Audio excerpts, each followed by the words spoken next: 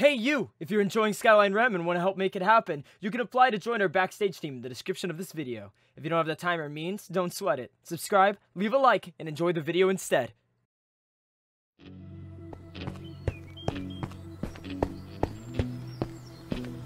I haven't heard from London at all since the other day. I hope she's okay. Whoa! Looks like the Admiral didn't pull any punches. Look at all this security!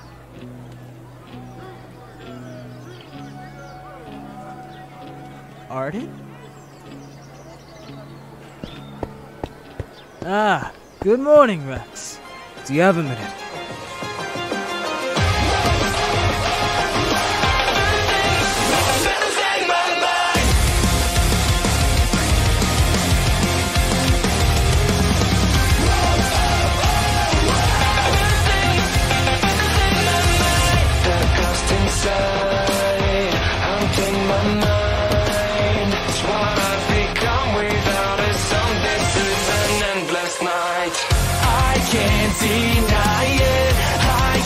Just fake it. I only know how to pull myself apart. I never thought I could explore, but I hold the spark. It's over now.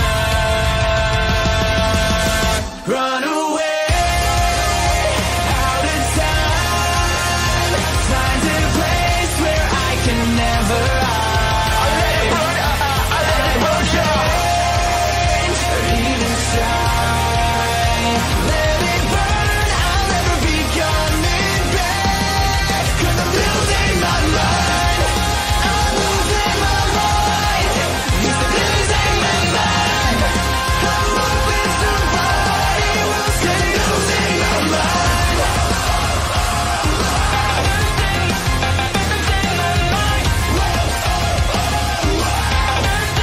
Cause I'm losing my mind. Arden gives you a strained smile as you approach the cathedral doors. Good morning, Rex. Do you have a minute? Arden? What are you doing here? I'm the Valoran of Unity. Naturally, I'd be informed of a situation regarding Unity's faithful priestesses. His smile becomes more thin. I'm sorry you had to experience such a thing last night.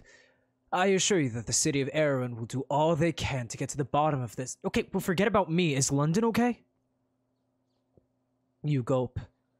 I haven't had the chance to see her since I overheard that threat against her. She's not hurt, right? Relax. Arden places a hand on your shoulder.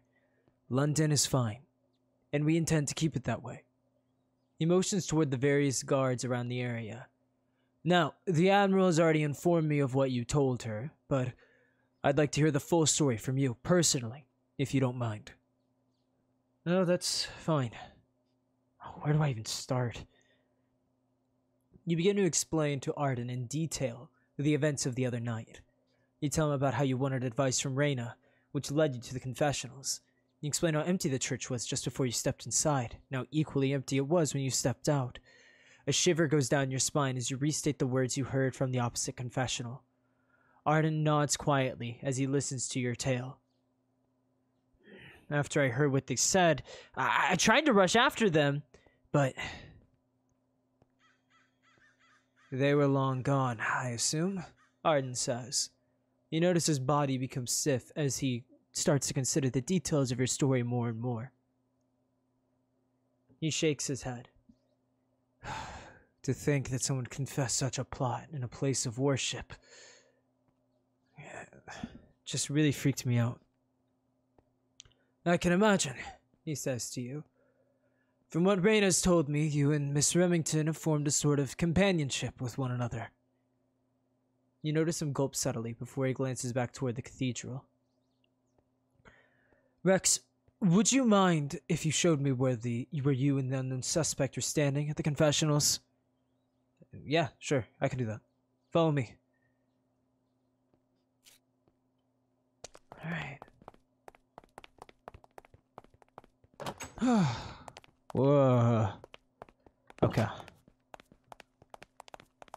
lot of people around now.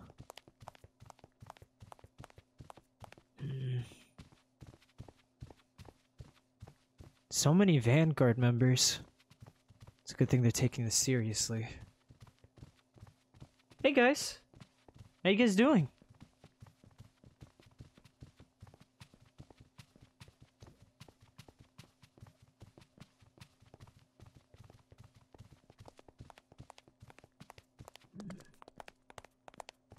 It was right back here.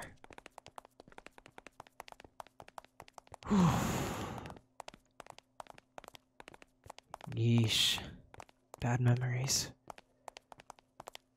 But, it was over here. This is the spot. You and Arden approached the confessional cautiously. You motioned to the chamber you sat inside the night before. I was right in there, and the other person was over there. You explained to Arden. I see. The man opens the door on the left side of the confessional to look within. He narrows his eyes. Everything looks normal, he murmurs. Yeah, they left in a hurry, obviously. You sigh under your breath. I was hoping that maybe they left something behind, but that was probably just wishful thinking. Arden acknowledges your statement, although he doesn't offer much more of a response. The man then moves to the opposite end of the confessional, your side. He pauses. Hang on, did you say you were sitting in here? Yeah? Why? He pinches the bridge of his nose and sighs. That's where the priestesses sit, Rex. Oh.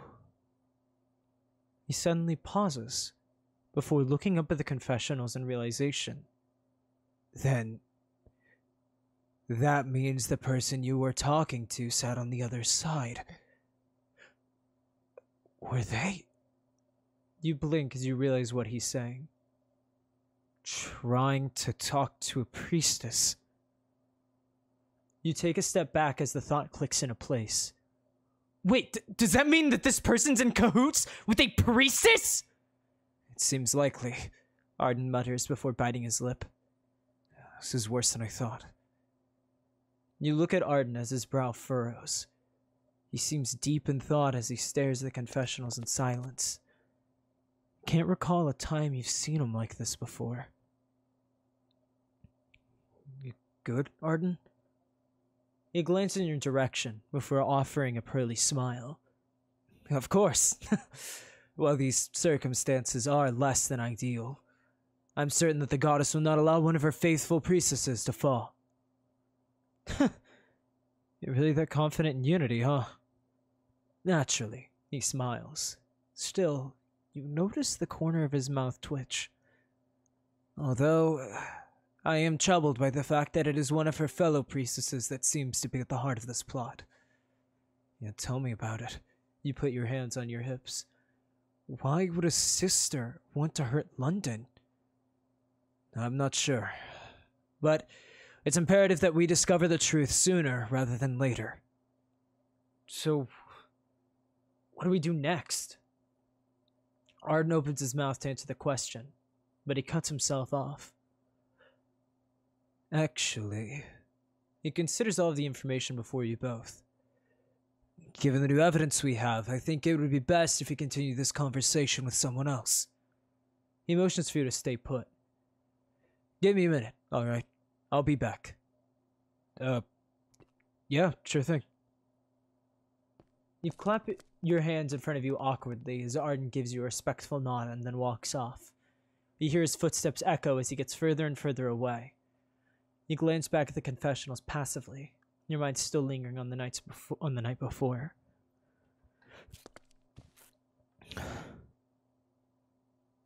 Why would someone want to do that to London?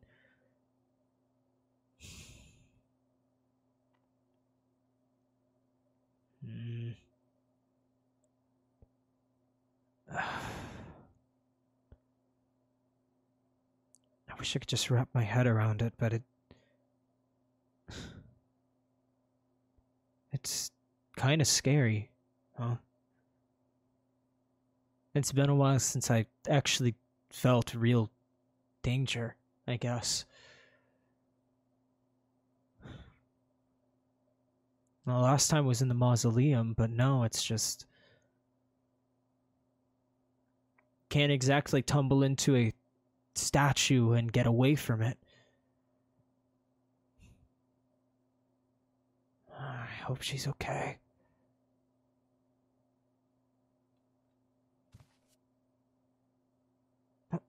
Arden rounds the corner and walks back over to you, mid-conversation. He refers to a figure on his left.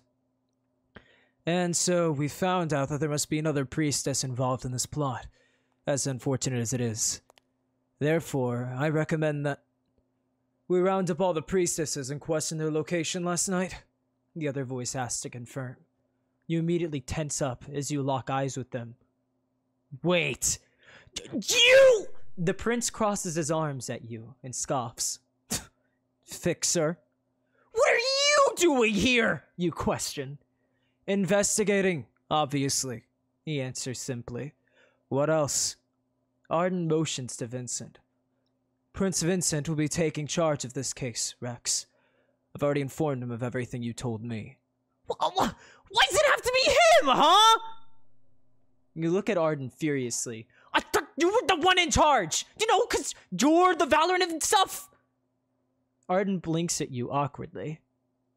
Prince Vincent was placed in charge due to your recommendation, Rex, he explains. During our last encounter, you told me that the Starseeker should start taking him more seriously. Remember? You grow pale as the memories rush back to you. I did say that, didn't I? We took your words into consideration and decided to give him a chance, just like you said. You stumble over your words. But I didn't mean it like that! Vincent tosses his head to the side. Just deal with it, Fixer, he addresses you coldly. The Starseekers have already approved of me heading this operation, and I don't intend on failing. Fine then. What's the plan? He cuts you off. There is no plan. Not for you, at least. What's that supposed to mean? You ask with a frown. I'm the one leading this investigation, not you. I will be working closely with the members of the Aegean Vanguard and the Cathedral of Unity, but not you. What? Man, don't be a jerk! I'm going to help! Arden hesitates. Vincent, Rex was the one who discovered the plot in the first place. Are you sure this is how you want to go about this? I don't need the Fixer's help, Vincent says. Great work being in the right place at the right time, but I don't need you anymore. You can't just kick me off! London is my friend! I can assure you that Miss Remington will be safe. She'll be under constant surveillance by myself or high-ranking members of the Aegean Vanguard. Whoever is behind this will be brought to justice, and you'll read about their successful arrest in tomorrow's paper. He smiles as he places his hands on his hips. Till then, I have no use for you here. But that's not fair! Who said anything about fair? Vincent raises an eyebrow. You grit your teeth as you feel blood rush to your face. Vincent sighs. If it's any consolation, Rex, it's only mildly personal. Oh, only mildly? I just can't have you interfering, that's all. Unity knows that you might end up messing everything up, and I can't risk that. Not with something this serious. Vincent snaps his fingers, and suddenly a number of Aegean Vanguard members appear from around the corner to stand behind him. Now, either you can see yourself out, or I will remove you from the cathedral by force. This location's now off limits while we're questioning the priestesses. Vincent waves you off. Well, Arden! Tell him to let me help! Arden shakes his head. I'm sorry, Rex, but Prince Vincent is rightfully in charge of this case. I have no further say in it, as you do. What? This is bogus! You shout. You can't kick me out! Watch me. Vincent looks at his nails. Guards, please remove the Fixer from the cathedral. I don't want any distractions. After that, round up the priestesses for questioning. Yes, Prince Vincent, they all reply. Before you can react, several guards approach you and take you by the arms. What? Hey! Do you think you can just boss me around like this? I'm a force that can't be contained! You're outside. Ah! That stupid dumb... Ah! Ah!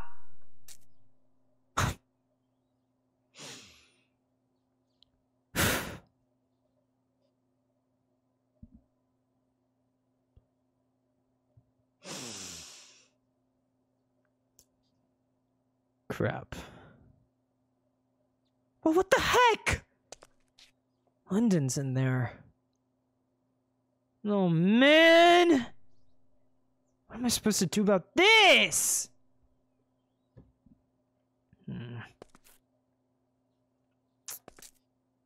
Maybe... I guess I could just try looking around.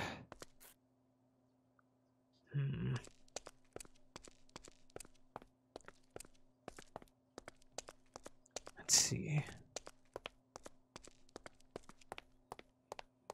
This cathedral really is huge. You wipe your brow as you walk around Lunar Isle. The sun's rays beam down on you, causing you to sweat. I'd have to be a scorcher today of all days. You try to ignore the heat by stepping underneath the shade of the large trees. And glance around the area for any signs of life outside of the chapel. There are a handful of people walking around in the sun, but for the most part, the Isle is empty. You spot a couple of Aegean Vanguard members hanging around the front entrance of the cathedral. You stare at them angrily for some time. Man, is it hot today, one of them complains. Just focus on the job for now, another comforts him. Nothing we can do about a little weather. You tear your gaze away from the two guards and continue on your way as you air out your tunic for a moment. You just have to find a way back into the cathedral. You vaguely remember that there are other doors that lead into the cathedral. Maybe you can slip into the side and convince the guards that you're allowed in. So long as you avoid Vincent, you should be okay. Look how big it is.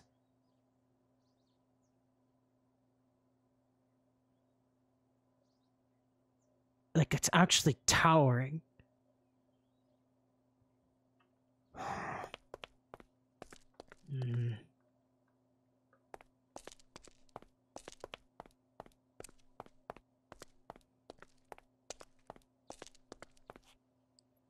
Here we go. Hello. Hello. You approach the large doors at the side of the cathedral, noting the Aegean Vanguard members as you do. You puff up your chest and walk towards the guards, offering them a smile as you stand before them. Hello there! Nice weather we're having, huh? The guards glance at one another, and then back at you. Warm day? One of them comments. You're the fixer of Erwin, right? The other asks. I remember seeing you talking with the Admiral earlier. Yep, that's right! And as the fixer, I'm here to help with the case. You put your hands up as if to hold some inaudible applause. No need to thank me. So if I could just get into that cathedral and try to worm past the guards, but they block your path as you attempt to walk through. I'm sorry, but we're under strict orders from the lead investigator to keep any and all members of the public out of the Cathedral of Unity. Well, come on, man, I can help! The guards don't budge. It's not up to us, Fixer, one says. If you have a complaint, you can bring it up to the lead investigator. You frown and give them a sour look. Well, doesn't talk to Vincent? I think I'll pass. And there's nothing we can do for you, I'm afraid. Only authorized personnel are currently allowed to enter the chapel. Ugh, fine! God, so dumb and stupid! Vincent, I see the game you're playing. You think you covered all bases? I can't be contained! Well, I guess I'm not being contained. I can't be restrained! There we go. That one. Okay, so if I can't go in through the doors... A window? I can't reach that window! I can't reach any of those windows! Okay. Plan D, then.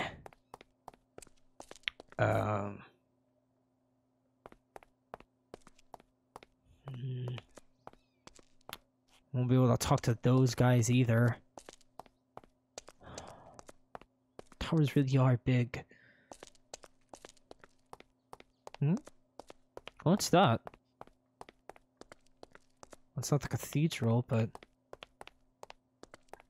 it's worth looking at, I guess. Might as well explore all my avenues.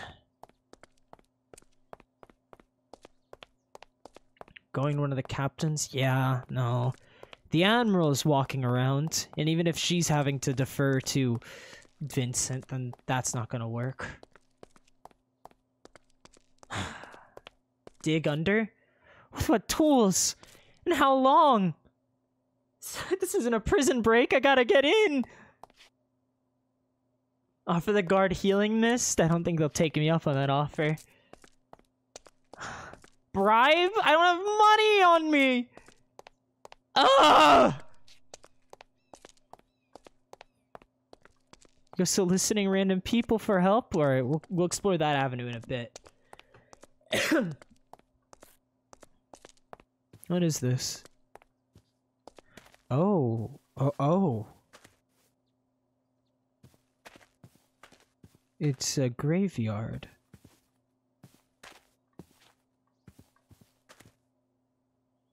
Whoa.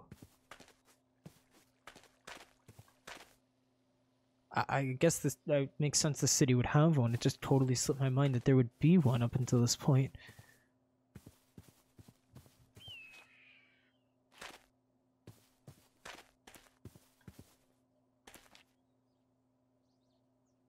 Huh.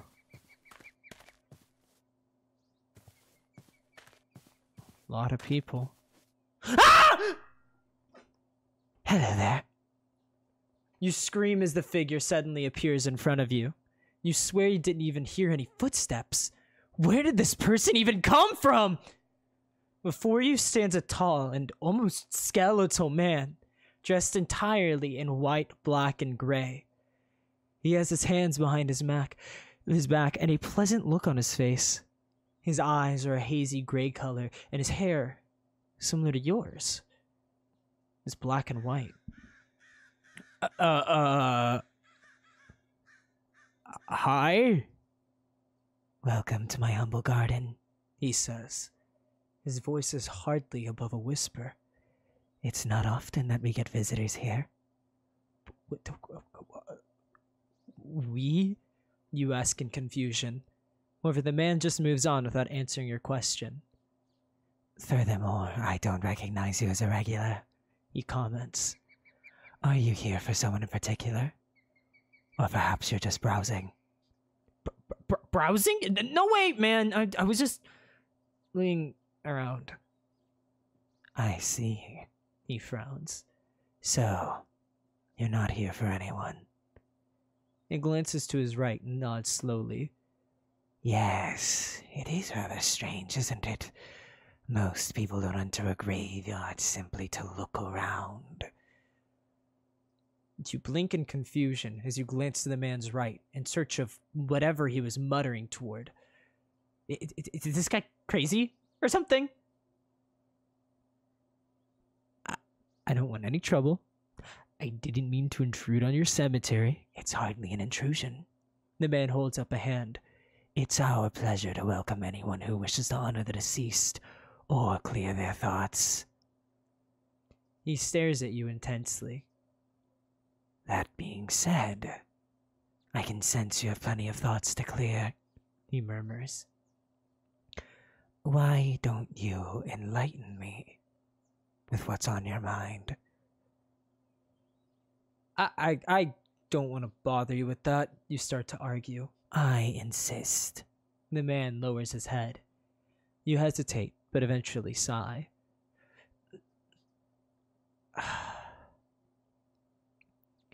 Have you ever heard about everything that's been going on at the cathedral?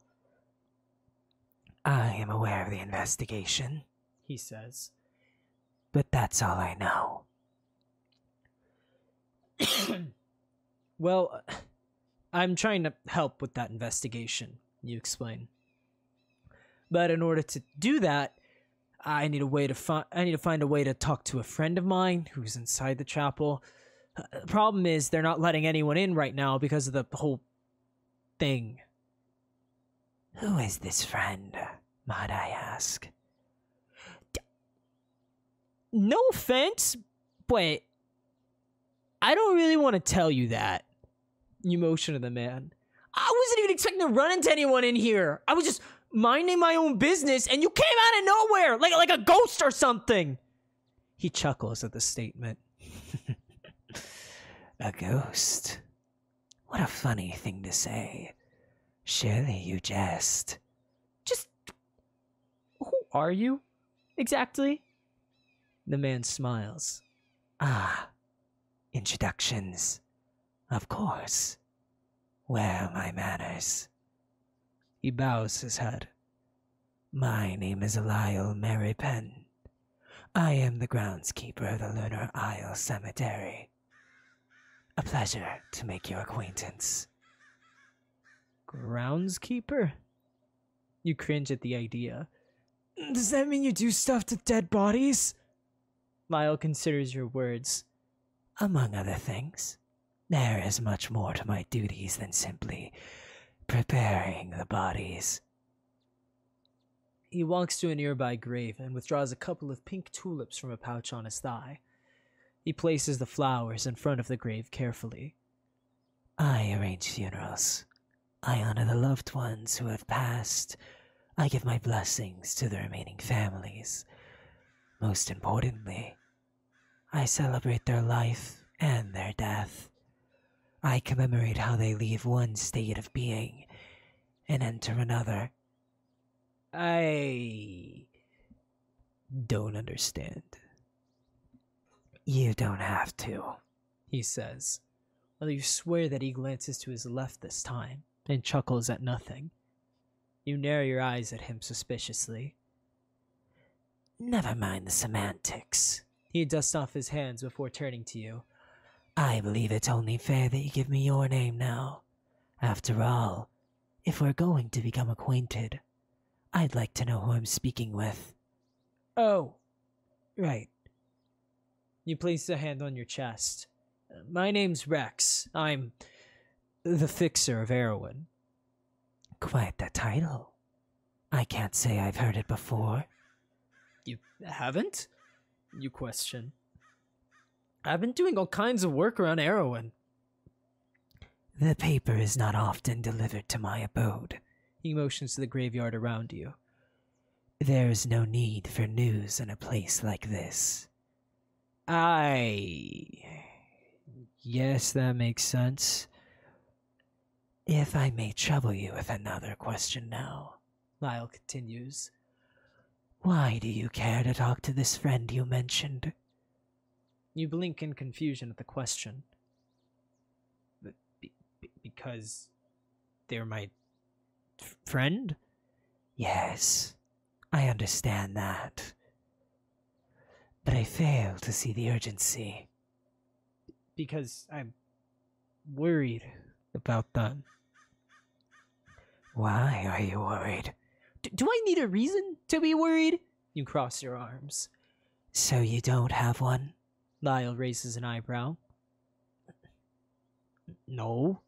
You shake your head after a moment. I just am. I want to help my friend, but it feels impossible right now. How interesting, Lyle mutters. Huh? What's interesting? The man turns to his right and considers something. He nods intently. I'd have to agree, he says to the air. There is some potential there, but we can't be certain of anything until the task is complete. Task? You question. What task? I'm glad you asked, he says as he turns back to you. Step closer. You cautiously walk closer to Lyle as he reaches into his pockets and removes 3 different items. The first item is a small bundle of lavender stalks. The second is a bird carved from wood. The third is a golden chain with red gemstones hanging from the thick links. He holds the items in front of you. Several of the grades are missing their proper offerings, he says. I'd like you to place them in the respective locations. If you do this for me, I may help you meet this friend. Does that seem like a fair trade? Why can't you do it yourself? I have other business to attend to, he answers simply. Alright. You take the items from him carefully. In that case, which graves are you talking about? I will leave you to figure that out. What? How am I supposed to know which offering goes where? You ask. You just need to trust your instincts, Rex. The man answers vaguely. Oh, sure. Yeah, that's not cryptic at all. I have faith in your capabilities, he replies. You must have faith in yourself. You step away from the man slowly. You look back and forth between Lyle and the items, still unsure of what he's asking you to do. Lyle turns his back to you after a moment and starts to stroll down the rows of graves. As he leaves, he continues to speak with the air. Yes, I'm quite sure. I doubt they will mind. It's not any trouble at all.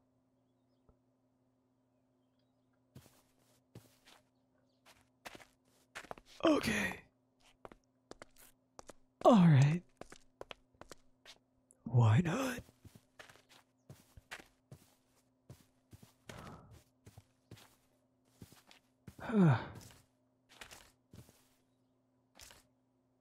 Okay. Interesting. Well, that's fine.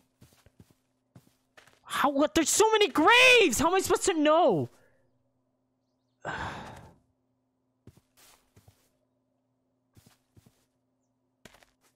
Whatever. I can do this. And yeah, I have to. So he'll help me. Or something.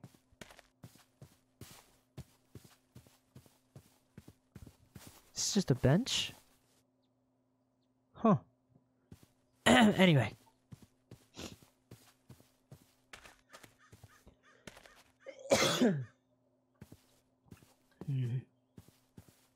I guess we just stroll around the graveyard until we figure out what we need to do.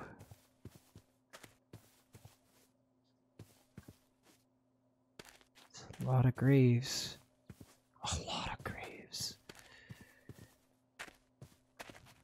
As you walk down the rows of gravestones, one in particular catches your eye. There's nothing visually notable about the gravestone, but you feel yourself getting drawn to it nonetheless.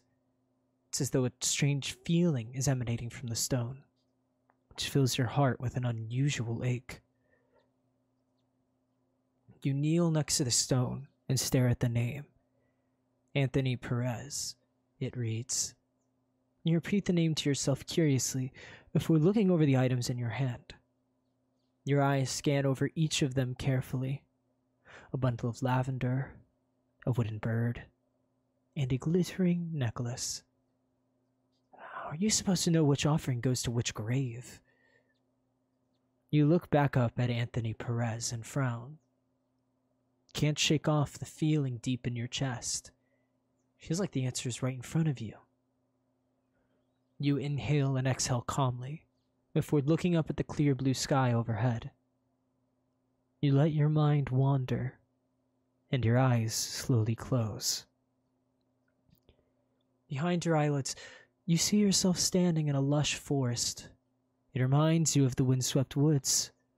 Tall trees tower over you and block out the natural sunlight, and you can hear a multitude of creatures croaking and howling past the bramble. There are a number of red robins and blue jays chirping amid the branches as well. You also smell something interesting. Smoke? Your eyes drift down from past your eyelids, and you vaguely make out a campfire. The golden glow illuminates the various logs and sticks scattered over the ground. There's an iron dagger resting on a rock to your right, and a number of wood chips and shavings around your feet. You open your eyes quickly and take a moment to catch your breath. You look back at the grave in confusion. The wind washes over the graveyard, calming your nerves almost immediately. You turn your attention back to the items that Lyle gave you. Which one should you offer to the gravestone? The bird?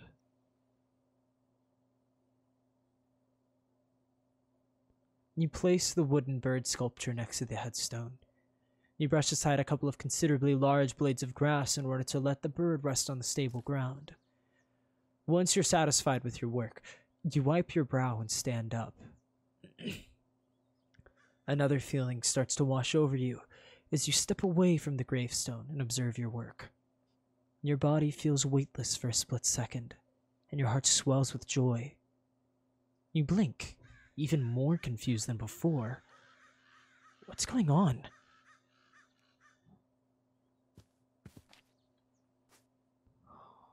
Huh. I think that felt right? If that's even possible.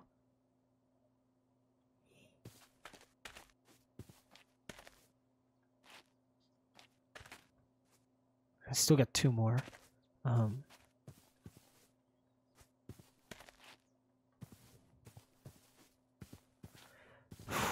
Okay.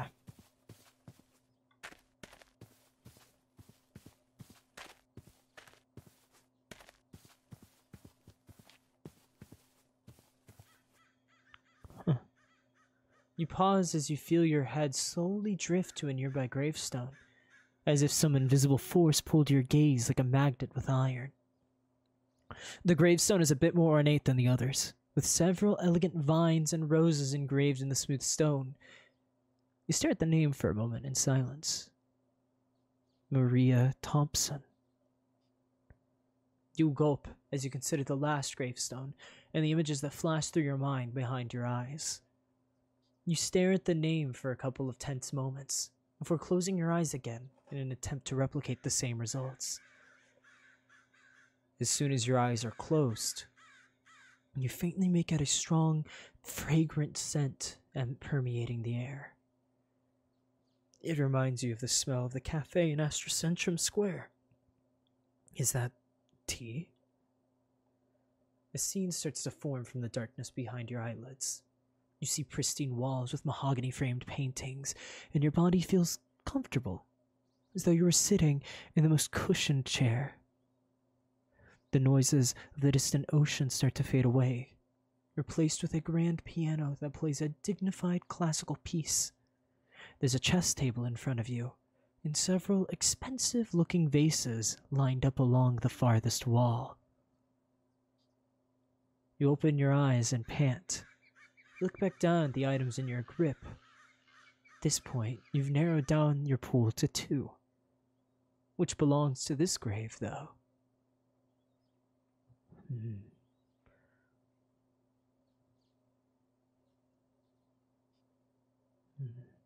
Lavender? No. There was wealth.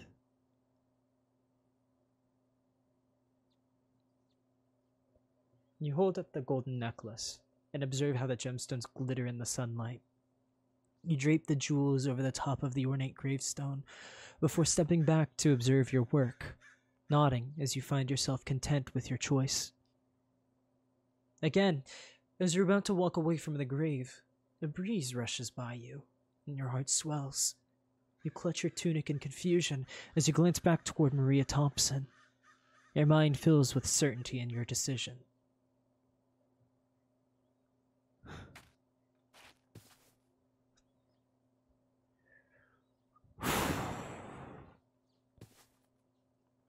feel like I'm guessing. At the same time, it just feels right. What is going on?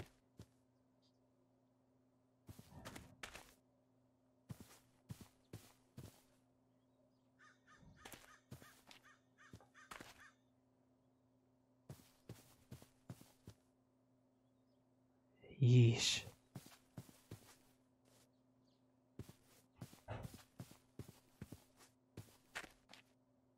You look down at the vital item in your possession.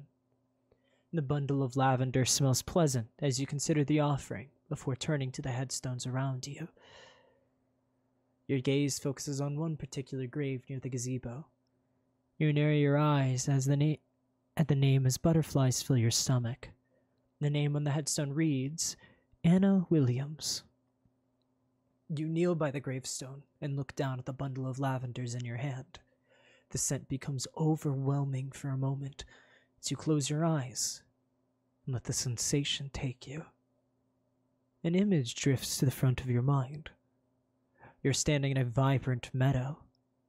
Several colorful flowers dot the landscape and mingle with tall grasses. You almost sneeze as pollen is carried through the air by gentle gales that sweep the field.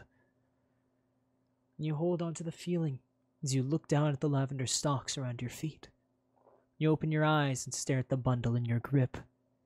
Carefully, you place the bundle in front of the grave and respectfully bow your head.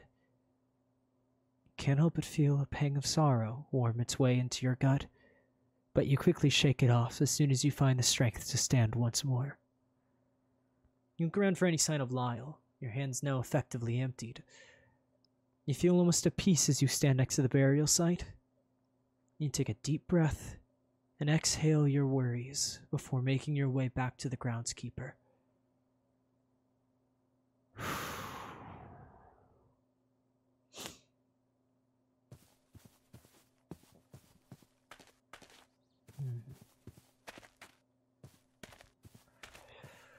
Okay. What's up? You find Lyle standing by himself in the gazebo. He looks out across the graves in tranquility. You clear your throat as you approach to ensure you don't startle him. I did what you asked of me, Lyle.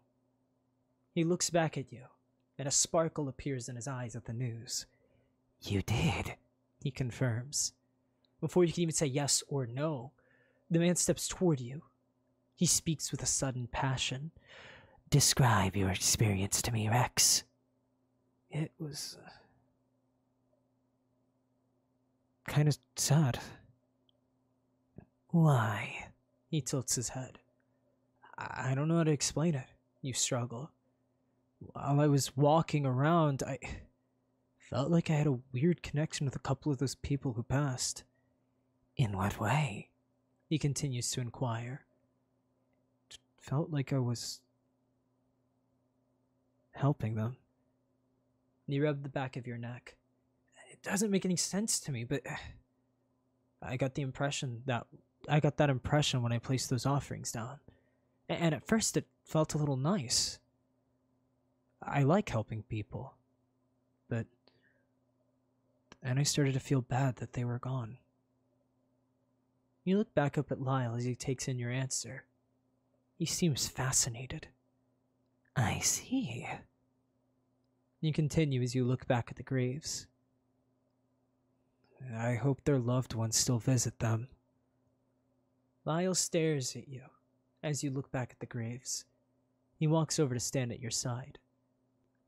Oftentimes they do, he reassures you. I remember each of their faces quite clearly. The man places his hand over his mouth and looks to the left. You're right. He does seem so. It only proves my suspicions further, doesn't it? You're what? Lyle places his hands behind his back and strides to stand in front of you. There is a very rare type of person, Rex.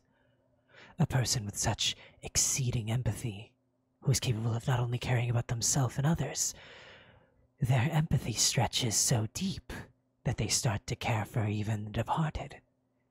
They seek to help those who are entirely incapable of helping themselves.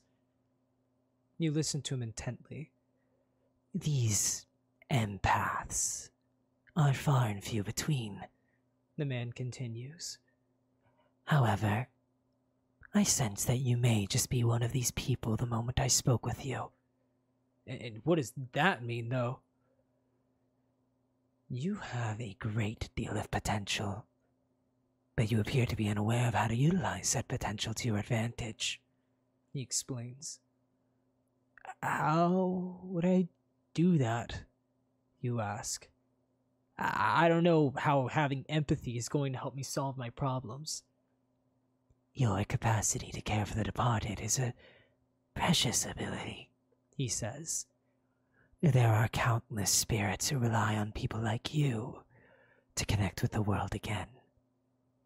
What? You blink at him as a chill goes up your spine. You just hear him, right? Right. Yeah. Spirits. You hug yourself. You don't mean, like, actual spirits, do you? That's gotta be some extended metaphor or something. The man stares at you, entirely serious. Have you never encountered a spirit? Nope, can't say I have. Lyle nods at your answer. That is nothing to be ashamed of. What, you're telling me that spirits are real, you reiterate. Quite real. He glances to his left before continuing. Sometimes, people don't move on after they pass. Sometimes they linger because their business in this world is unfinished. Or perhaps they simply have the greater purpose they wish to fulfill. Even just a longing to persist. Whatever the case may be, those spirits do not have a connection with the real world, and exist just between it, invisible to the naked eye. However, a trained eye can see beyond the space they occupy, and call upon their assistance from the beyond.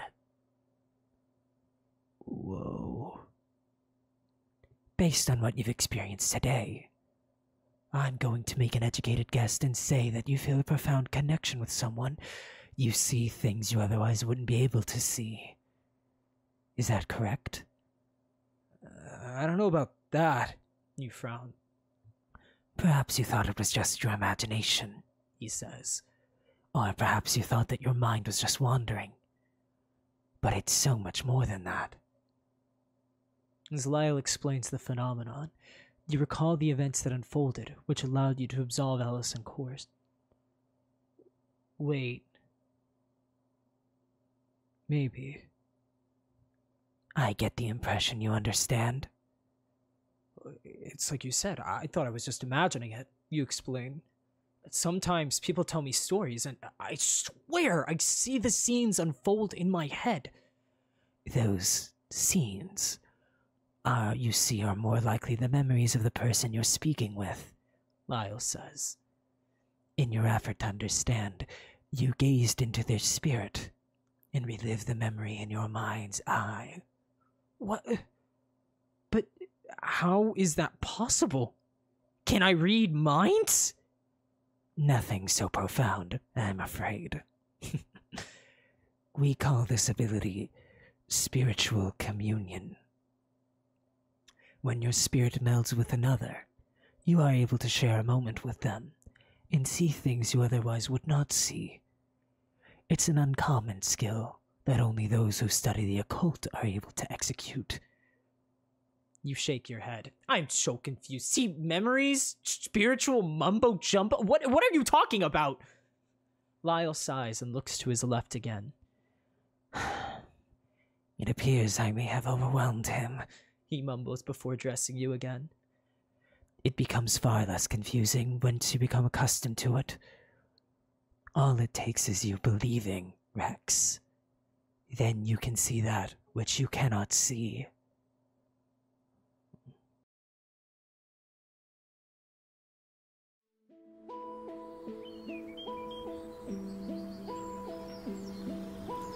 All it takes is you believing, Rex. And you can see that which you cannot see.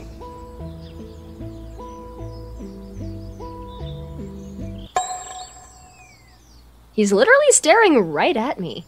It's kind of freaky.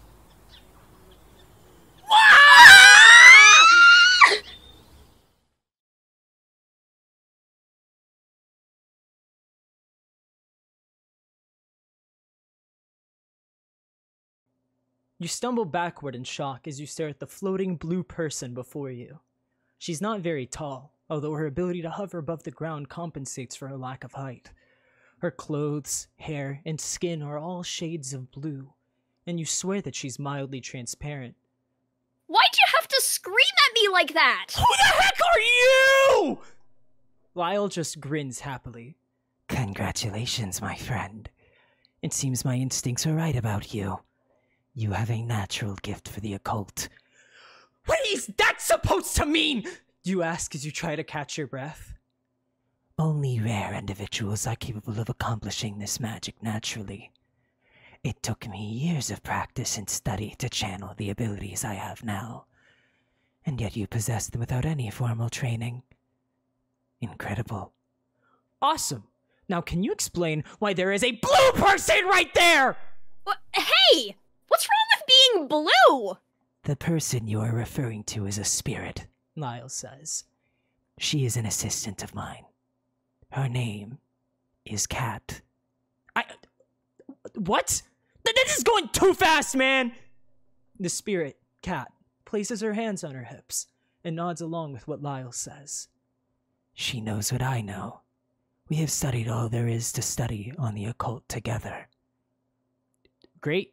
Cool. Awesome. That's fantastic. You stand up and brush yourself off before you begin to pace back and forth.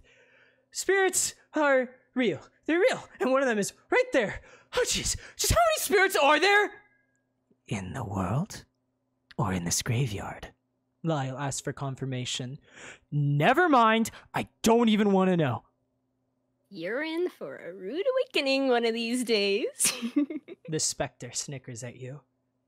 Any who choose to study the occult must learn eventually. Lyle replies to Kat calmly as he withdraws a dusty book. He brushes off the cover and flips through the pages with meticulous and bony fingers. If you ever have any questions, my friend, do not hesitate to ask them. It is refreshing to meet another empathetic individual in Erwin, after all. What can I do with this whole spirit talking thing? Spiritual communion. You can use your gift how you wish, Lyle says. Based on your actions today, I can tell that you intend to use it for good. I sense you will do great things in due time. Thanks, I guess. That being said, Lyle closes the book again. I believe you had an issue of your own to resolve. Now that I have learned of your talents, I will help you wholeheartedly. You said this was for a friend, yes? You hold your gaze for a moment. Despite your previous suspicions, you admit that Lyle's openness to share his craft with you and his good-natured mannerisms have led you to trust him. That's right. It's about my friend, London. She's in trouble. His expression shifts. London Remington. You know her? I do. Isn't that the wolf animan who comes around here?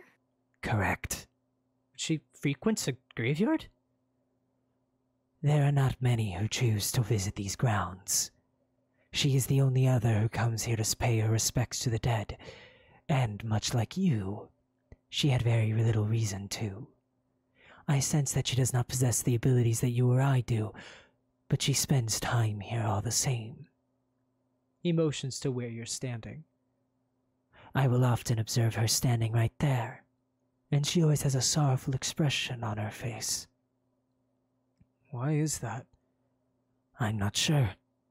I don't believe she has a connection to anyone here, either. It's all quite curious. Lyle glances toward the cathedral. If London Remington is the person you wish to help, then I'd like to do all that I can to assist. I'll need information to help her, but I still can't get into the cathedral. The man considers your circumstances. He reaches into his pocket. I believe that my own access to the cathedral will be limited due to the investigation. However, I can offer you 2 key items that could aid you in your search for information. He hands you a small black key. This key can open the entrances to the cathedral. He explains. Use it wisely. Oh, sweet! You accept the key and quickly stash it in your pocket. Secondly, Lyle continues. if Kat is willing, I believe she may be able to help. Allow her to act as your guide. I believe she may be able to assist you in gathering information on how to help your friend. After all, no information can hide from the watchful gaze of an occult user. Is it really that powerful? I will let the magic speak for itself. Thanks, Lyle. I'm glad I came here. I doubt you are the only one. I believe you have pleased many in this graveyard today with your presence. The man answers. Now then, I will leave the 2 of you to speak with one another. In the meantime, I have many more spirits to appease. If you have a need for me, you know where to find me. I do? He motions around the graveyard. This is my abode. I will be here for any who visit, no matter what form they take when they enter, living or dead. All right then. Take care, Lyle. You or Blue? Uh-huh. You? Oh, wow. Okay. And you can fly? Uh-huh.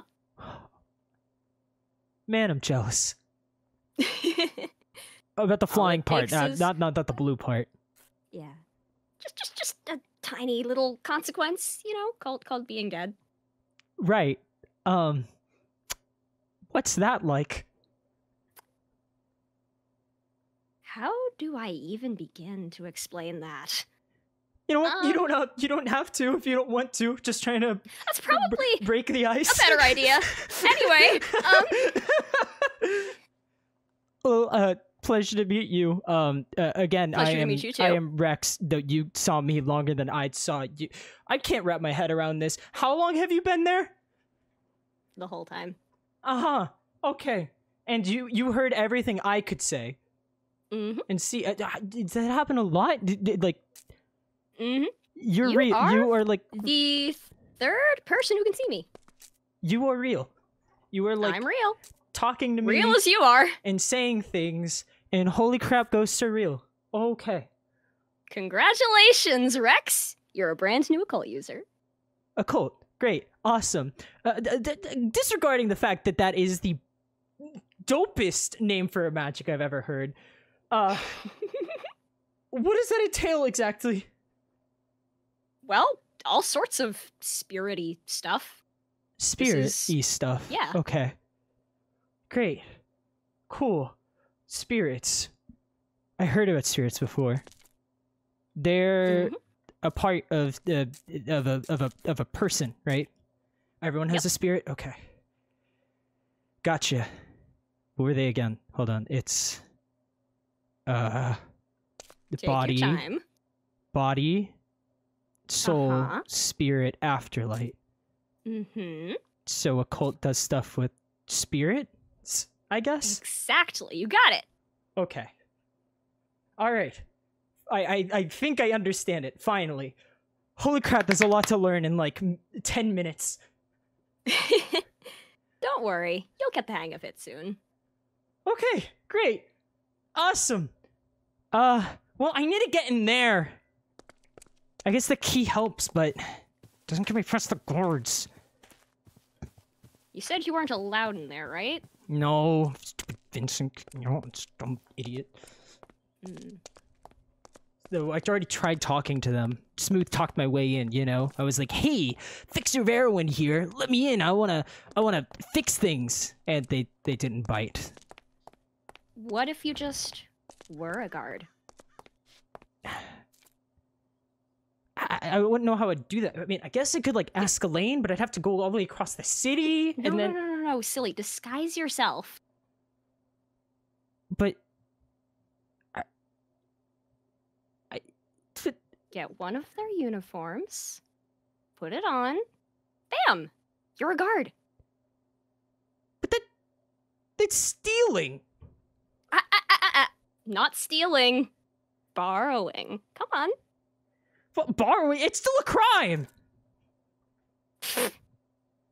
Listen, it's for the greater good, okay? Also, rules don't really apply when you're dead, you know? What are they gonna do, arrest you? Guess that's true, but I'm not dead! Alright, whatever. It's the only way I can get to London. I don't know how I'm gonna get a guard's uniform, though. I'm just gonna say, hey, you mind just taking off the armor for a second? Well, You can always try concocting something once you get there. this is your first puzzle, I guess. Oh boy. Well, I doubt cult magic's gonna be able to help me through this one. I'm sure you have some natural other talents in there. You're right. Serious Rex time. Let's What? case the scene. 2 guards. You spot the same guards who previously turned you away at the side entrance. You duck behind a tree to watch them as they talk with one another. Cat hovers next to you, but makes no moves to hide from the guards. That's it, I can't take this anymore, one of them says. He starts to take off his armor pieces. What the heck are you doing? I'm gonna take a quick dip into the ocean. The heat's becoming too much to handle. You can't just leave your post like that. The other narrows their eyes. If the lead investigator found out, he's not gonna find out. I'll be back before you know it. I just need 5 minutes to jump into the water and cool off. That's all. The guard leaves his armor pieces on the steps before walking toward the coast. He's wearing nothing but a simple tunic, belt, and a dark pair of pants. His outfit's similar to yours. Alright. Don't say I didn't warn you. A moment of silence passes by you, Cat and the other guards. The other guard remains at his post diligently. You scowl. Dang it! Could have been the perfect chance to sneak by. Cat glances at you, and then back at the guard. She gets a mischievous grin and giggles a bit to herself. You pause and look back at her. Okay, stop that. That is creepy. What are you laughing for? How badly do you want to get into that cathedral, Rex? Pretty badly. It's my only shot to find London. Got it. In that case, leave that second guard to me. What are you going to do? You ask skeptically. I doubt they can see you. They don't need to see me. Just watch and learn. Cat floats off toward the guard. You watch as the spirit flies right by him and phases through the door into the chapel. What? Hey, Cat! There's another long moment of silence as you stare toward the cathedral in confusion. You wait with bated breath for the ghost to return. Suddenly, a loud bang echoes from within the cathedral. The guard at the entrance instantly perks up and looks back toward the door. They fumble with the key and rush inside to investigate. They lock the door behind them. Cat returns to you not too long after with a smile on her face. All right. I doubt that'll occupy them for long. You should get your plan over with and head in quickly. What the heck did you do? I just knocked down one of the fancy candle holders. It's fairly harmless, but given the tension I saw over there, I figured they'd be jumpy. It was enough to lure the other guard away, right? I mean, I guess you're right. Now, hurry up and get over to the door before the guard comes out. You have minutes at most. Oh, yeah, on it. Okay. Oh, we could just take the key, go in. Okay. Don't look!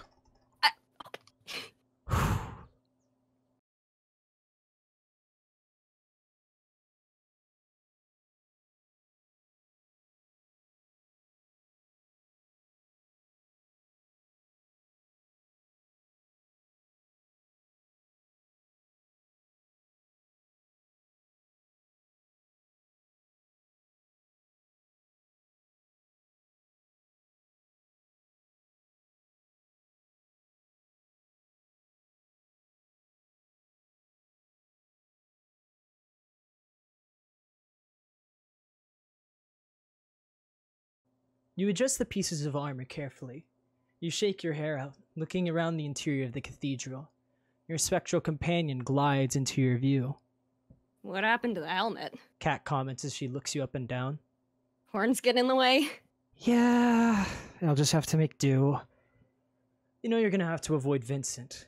While you may be able to fool everyone else with the uniform, Vincent will bust you immediately. As such, you try to act as casually as possible to mask your nervousness as you proceed. You note that there are a couple of priestesses scattered around the room. Not nearly as many as you're accustomed to. This feels so much weirder than before. Considering what's going on, that's to be expected. Kat crosses her arms. You look up at the ghost optimistically. You wouldn't happen to know where London is, right? Just because I recognize who London in is, doesn't mean I know where she lives. That's not how being dead works. It was worth a try. You sigh as you stare up at the massive hall of the chapel. Looks like we're just going to have to start searching. You grimace. Kat nods as she glides behind you. You take a deep breath to gather your wits before trudging forward. Alright. I just gotta investigate. Gotta go around the whole cathedral in order to...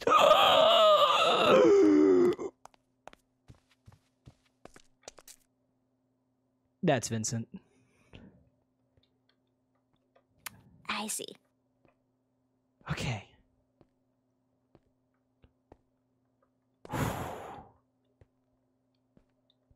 Van, stupid idiot jerk, make me have to sneak around him and stuff.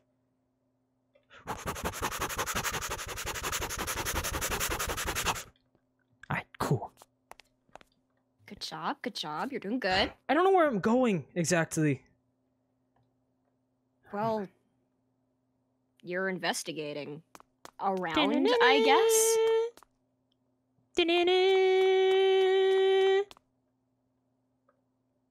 You walk across the ground floor of the cathedral with a frown.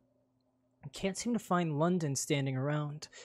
It only just now dawns on you how large this building is.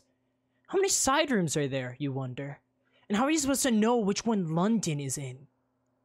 Kat floats behind you and crosses her arms. Let me guess. You're lost. Is it that obvious? When you make that face, it is. You're gonna get caught if you keep sticking out like a sore thumb. Well, then how do I find her? I don't know. Maybe try asking someone? Yeah, but who? You roll your eyes. How am I supposed to ask for directions and not draw attention to myself at the same time? Any member of Vanguard will be suspicious. Find that suspicious, I bet. You glance at the various priestesses that wander the cathedral, and an idea starts to form in your mind. But maybe one of them will know. Don't you think that a priestess would be the least likely to talk? After all, they know about this entire investigation. They'd probably want to protect a fellow sister and keep her location a secret. True, but as far as they know, I'm just another member of the Vanguard who's helping with the investigation. Therefore, it would be in their best interest to talk to me so I can solve this problem for them. They don't call me the fixer for nothing. The what? Forget it. Let's see. You scan the halls to the nearest priestess to talk to. You notice one young woman cleaning a window, just a handful of feet away from you.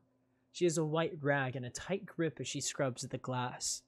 Her gaze is cold and haughty, and despite the manual labor she's doing, she holds her head high. She has long gray hair that flows down her back past the black veil, and dusty pink eyes. What about her? Knock yourself out. Not like it matters to me who you choose to talk with.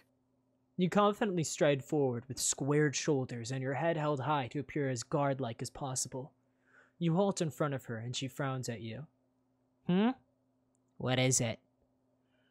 Hello there, random priestess. I am a member of the Aegean Vanguard. I'm here to see... The priestess scoffs. Random priestess? Seriously?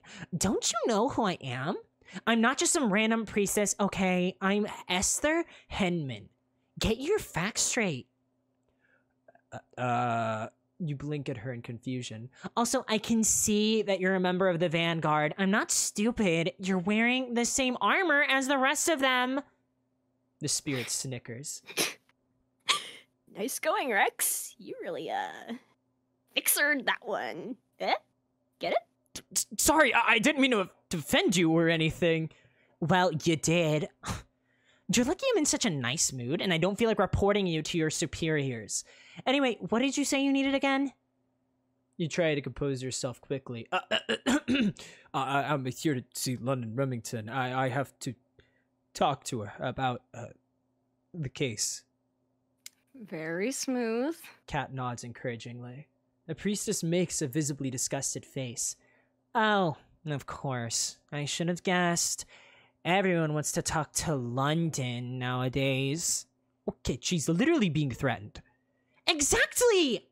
Why is it that she's the one getting threatened here? There are plenty of better priestesses than her. She's not that great. You furrow your brow. This quickly got off topic, but your interest is piqued. You don't seem to like London very much. You remember the other priestess you spoke to? Now, they didn't seem like a fan of London either. You assumed it was just her opinion, but just how many of these priestesses feel the same way? Esther crosses her arms. What's there to like? She's so attention-starved that she wormed her way into being High Priestess Reyna's favorite. She just loves the power, I guess. She likes to put on this act that she's a good girl, but she's really just trouble. That's what I mean when I say that she's not all that great. Wait, what makes you think she's power-hungry? She rolls her eyes and opens her mouth as she begins to spiral into a lengthy and gossipy tale. So, you know the sanctuary over there? Yeah, I was going in to clean up some incense with some of the other priestesses who are part of the choir. Note that this was right before a really important sermon a couple weeks ago. Your eyes narrow as you listen to the priestess's recanting. Kat hovers next to your head and points at the girl. Rex, focus on her words. Think about them very carefully and let your mind wander. You allow your mind to wander a bit, drifting in an almost subconscious space, where you're both present and yet not at the same time. The sounds of the world outside of your conversation fade into the background, as you find yourself seeing something new.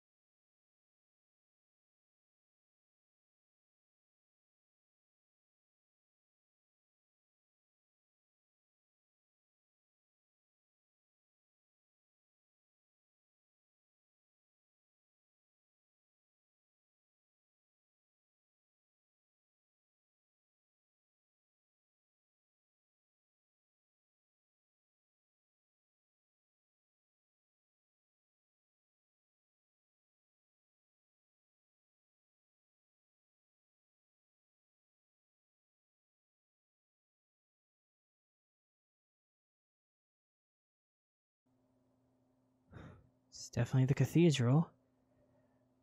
Huh. It looks the same. If I guess this was a couple weeks ago based on what she was saying, and... Holy crap, you're here! You pause as you stare at the ghosts in front of you.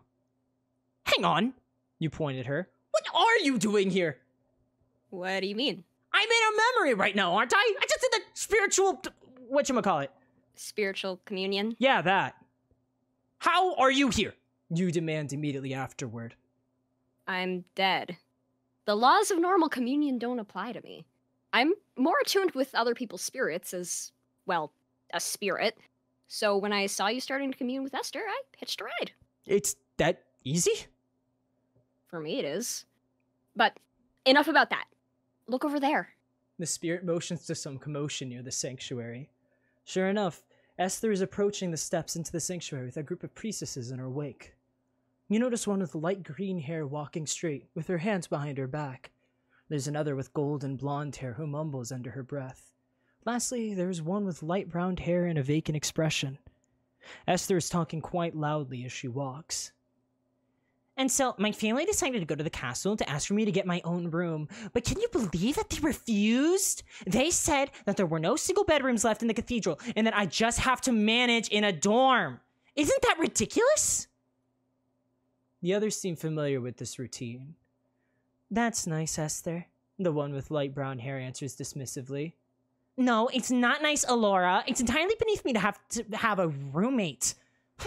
Whatever. I'm sure if I just talk with High Priestess Reyna about this, she'll clear everything up. That's the only reason I'm here today, after all. I thought we were coming here to clean up after the performance, the one with light green hair says. The High Priestess was going to be there to monitor us, yes?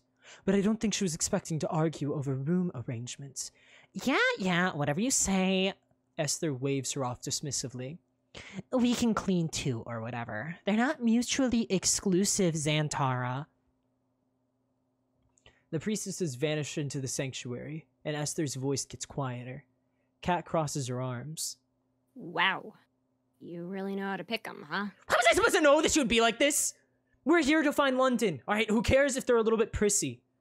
You sure we can't find a different girl to commune with? The spirit gives you an unamused expression. I already can't stand this one. Look, we're already here, so we may as well just see what happens next. All right. I'm just giving you a hard time. Not much else to do but see the memory through. Or, you look around the church with a smirk. We freely look around the cathedral while we're in this memory to find where London's staying. Yeah, no. That's not how spiritual communion works. You're limited to the confines of that person's recollection of events. You can't go too far away from the subject of the memory because there's no way they would be aware of what was happening beyond that. Man! I thought it was really smart.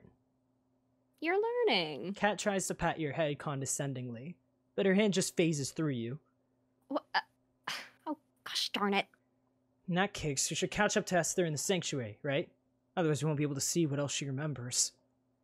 You pause as you look toward the sanctuary. Plus, this memory has to do with London. I wonder what London did to make Esther dislike her. Alright.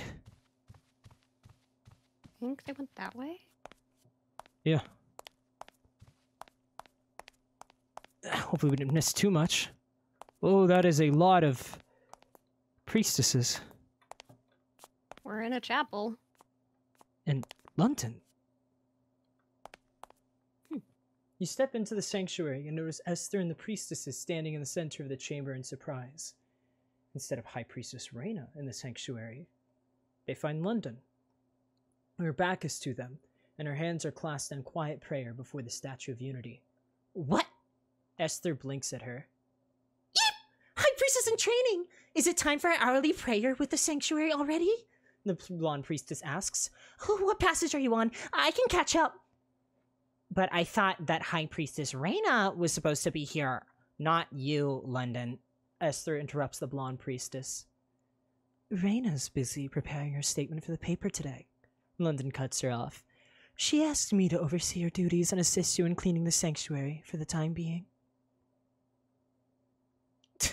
With all due respect, London, Esther rolls her eyes. I need to talk to the High Priestess, not you. London's eyes narrow. As I said, she's busy. You'll have to wait. It's important! She tries to complain. I'm sure you can manage, right? Esther's jaw tightens. You're not the High Priestess yet. You shouldn't be able to boss people around like this. I'd hardly consider my recommendation for you to have patience as bossing you around, London replies. She tilts her head and smiles sweetly at Esther, although you notice her eyes narrow. Now, if that is all, why don't I gather up the cleaning supplies so we can finish this duty quickly? What a wise decision, Alora mumbles with a small smile on her face. Shut up, Alora, Esther fumes. You watch the group of priestesses accept their respective tools, and they get to work. 2 or 3 would pick up some brooms to clear the floors, while the others would grab some rags and begin to polish the metal trinkets and candelabras. Esther picks up one of the candles and flicks a piece of dripping wax off the main body. She hums to herself. You know, London, I heard something interesting from the other girls recently. I heard that you allowed a couple of outside civilians into the cathedral, despite the High Priestess's orders for Lunar Isle to remain closed while she ruminates. London stops her work and casts an indifferent gaze back at Esther. What about it?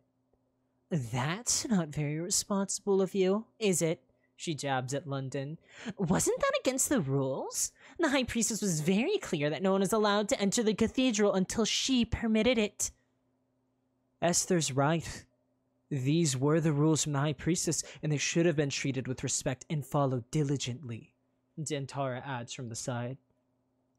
London smiles slightly.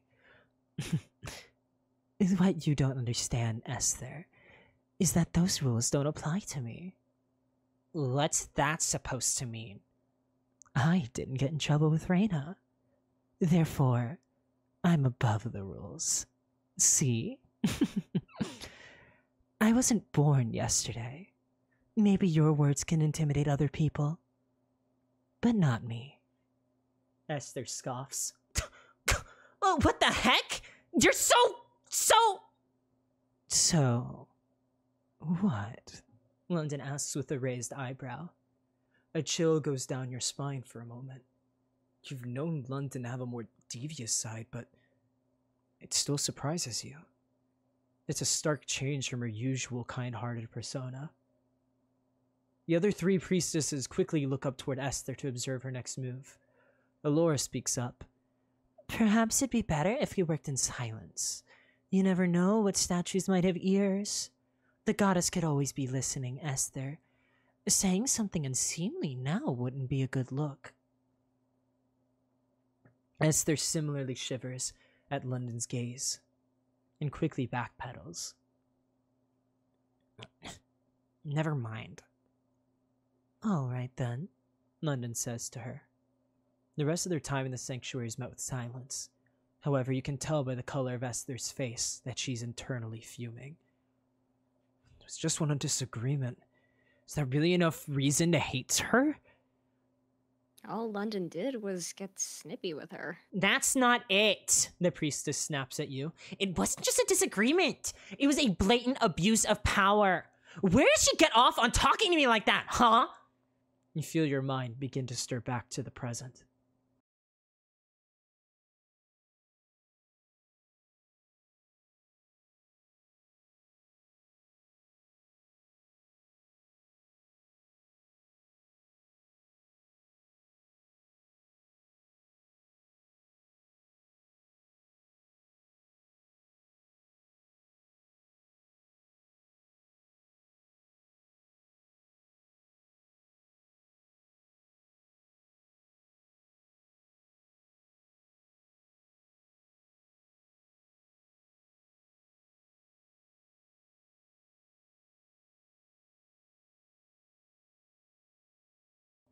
Esther starts to pace back and forth.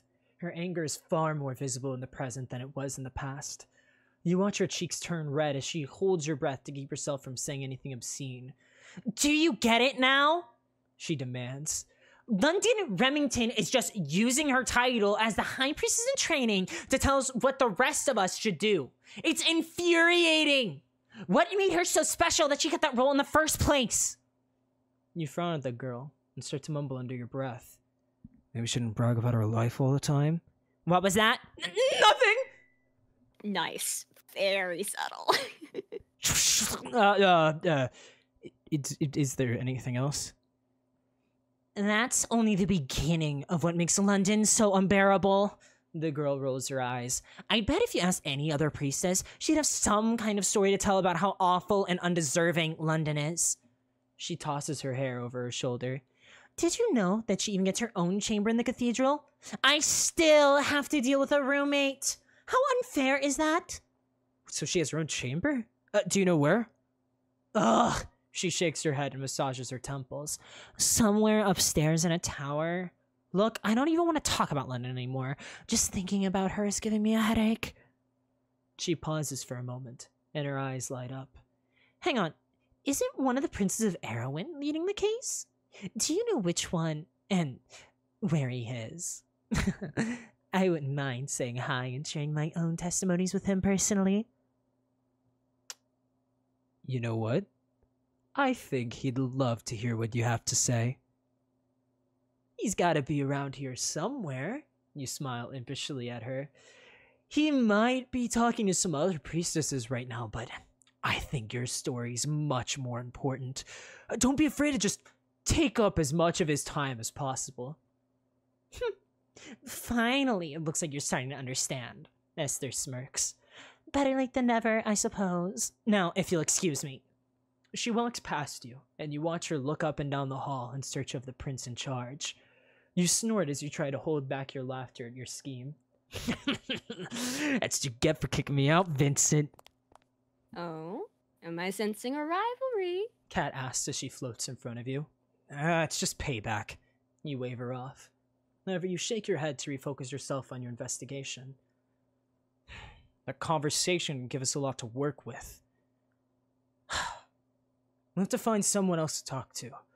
Hopefully this next person has a better idea of how to talk to London, and isn't so difficult in general. I don't know if I'd say that talk was useless. What do you mean? That priestess said she was somewhere upstairs and that she had her own room. Kat motions to all the different priestesses around the room. Look at how many of them there are. They have to stay somewhere. If you find out where those rooms are located... Then I'll find London! You're pretty smart, Kat. I try. Let's hurry up and get upstairs. As much as I'd love to see Vincent go with Esther, I can't afford to stick around and get caught. There are stairs over this way. Follow me. Kat gestures as she begins to hover away. Oh. And Right, all I of us are forgot you were hiding incorporeal. from him. Rex, you're going the wrong way.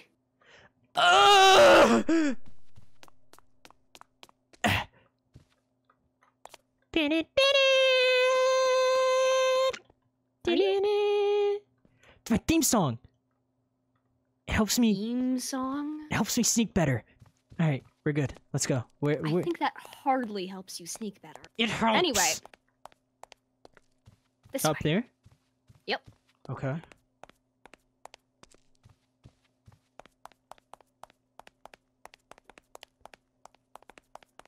I've never been up these stairs. Neither have I. Huh. This cathedral's freaking huge! Whoa. Sure is. Okay. Whoa. Check out that killer view!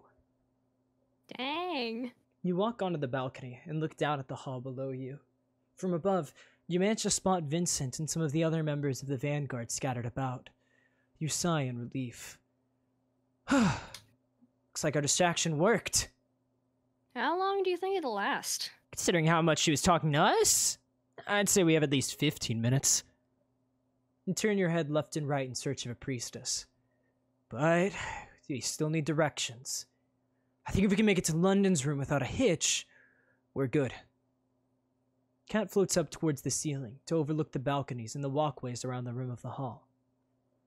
I can see a couple, but it's up to you to choose which one you want to talk to. Maybe try to not find a really annoying one this time? I wasn't trying to in the first place! How was I supposed to know that? Whoa! You start your rebuttal at Kat's statement. However, you're almost immediately knocked off balance by a force from behind. You stumble in your clunky metal uniform and wave your arms around to retain your balance. Oh my goodness! I'm so sorry, Mr. G and Vanguard, sir! A young girl's voice says. I was in such a hurry, and I wasn't looking where I was going. It's fine. Don't mention it. You turn around to face the young woman. She's about a foot shorter than you, with big and innocent eyes that gaze up into yours. She has brown hair that flows past her shoulders. You're surprised by her priestess outfit. It seems far less practical than the others. Her attire strikes you as someone trying to be cute rather than delicate. In fact, this individual seems daintier than some of the other priestesses you've met. Are you a priestess? Yes, I am. She nods at you with a smile. You know, people ask me that a lot. I guess I don't look the part, huh? Well, my name is Claudia. I joined the Cathedral of Unity recently after moving to Erewhon. She points at you with a giggle. I could ask the same thing as a member of the Vanguard. I don't usually see you guards without your helmets. Yeah, helmets don't really work with me. Oh, that's true. She looks at your horns. Unless you had some special type of helmet. Do they make helmets for dreads? If not, they should. That wouldn't be expensive at all. You try to refocus on the conversation. I'm, actually part of the investigation right now. I assumed as much. Why else would you be here? So, as part of the investigation, I'm looking for London Remington. Do you know where she is? Instantly, you notice the girl frown at your statement. Oh, right. That makes sense, I guess. Is there a problem? You fumble with your words as you stare at a change in countenance. No. She shakes her head and brings her hands up. There's no big problem. I just recommend that you not talk to her. Why is that? There's a lot of things that the other priestesses have told me about her. The priestess explains. I don't know if she's really trustworthy. She might be trying to trick you guards just to get her way. Quite the impression she's made, huh? I don't understand. You reply to Claudia and Kat simultaneously. What kind of things have the other priestesses said? I don't know if I can tell you. I need to know for this case. Oh, that's okay. A good point. Alright then, I'll tell you. It started around the time I first came to the cathedral. Claudia begins. Kat gives you a small nod as you listen to Claudia narrate. You narrow your eyes as you follow her words carefully, dismissing the rest of the world along the way. Me and a couple of priestesses were going out to help people around Astra Centrum. It was my first time going on these trips, so a couple of my senior priestesses were going to show me the ropes.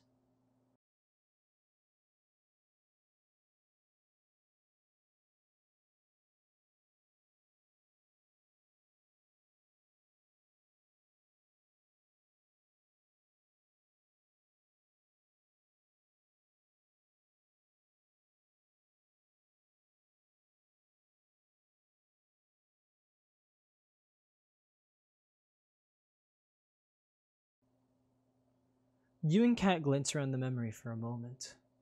Where are we now? Definitely outside. Oh, wait! This is the bridge to Lunar Isle. What are we doing here? Come along, Claudia. A woman's voice calls from behind you. You and Kat look back in confusion. You notice a group of 3 priestesses striding forward toward the gate out of Lunar Isle. One of them is Claudia, naturally, and you recognize the second one as the pink-haired priestess you met before the jousting tournament. The third is a dread, with dark hair and a quiet demeanor. You step out of the way as the group of 3 passes you. However, you notice the cat makes no effort to move and allows the 3 women to phase directly through her body. You give her a strange look, and she shrugs. Where are we going, Priestess Angela? Claudia asks the pink-haired woman. No need to be so formal, the woman Angela tells her. We don't bite. We don't have to worry about those fancy titles. Oh, Claudia frowns at her statement. then how should I refer to you both? It feels rude to speak with you so casually when you both have so much more experience. You can just call us by our names, Angela tells her. Seniority doesn't matter here. We're sisters. She pauses and chuckles a bit. Have you been talking to Esther too much? Don't listen to her or her snobby attitude. Actually, I haven't met Esther yet. Claudia admits. I haven't met a lot of the other priestesses. There are so many of them that it's become difficult to make an impactful introduction. Claudia hesitates, though. I did manage to talk to one priestess. She had white hair and wolf ears, but I forget her name. Stay away from her, Uh-huh? Claudia blinks at her companion in confusion. Wait, what? What's wrong with her? Angela sighs.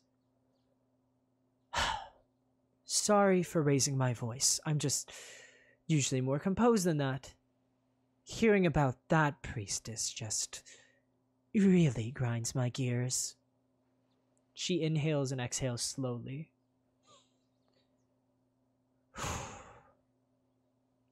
That's London Remington. She's the apprentice to High Priestess Reyna, also called the High Priestess in Training. What's so bad about her? You can't trust her. She's a backstabber and a thief. She's bad news. Why did you say that? She seemed nice enough, I think. Claudia brings a finger to her chin.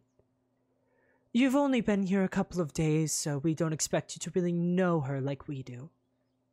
She's no faithful veteran to the worship of Unity herself. In fact, we don't know who she really is, or where she comes from.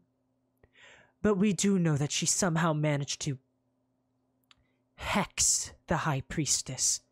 Hex? Claudia exclaims. That sounds scary. There's just no other explanation for it, Angela says. She must have manipulated Reyna somehow. That's the only logical evidence as to why the High Priestess would deem someone so unqualified her successor. Not to mention entirely ruin the Dread. Presumably Sarah places a hand on Angela's shoulder. That's enough, she asserts authoritatively. It's irrelevant. Let it go for now. Angela sighs. Right. You're right. That's not the point of this trip. I'm sorry, Claudia. It's alright. But I would like to hear more when we have the chance, Claudia says. I don't like the sound of this priestess at all anymore. Good, Angela nods. Then I think you'll get along with the rest of us just fine. The three walk over the bridge and leave you and Kat to watch them go. You started to dislike London because of a rumor? You ask. It wasn't just a rumor. It made perfect sense. She became the High Priestess in Training in such a short amount of time that there has to be foul play. That's why I'll never mess with London Remington. Ever. But she's not the bad guy here.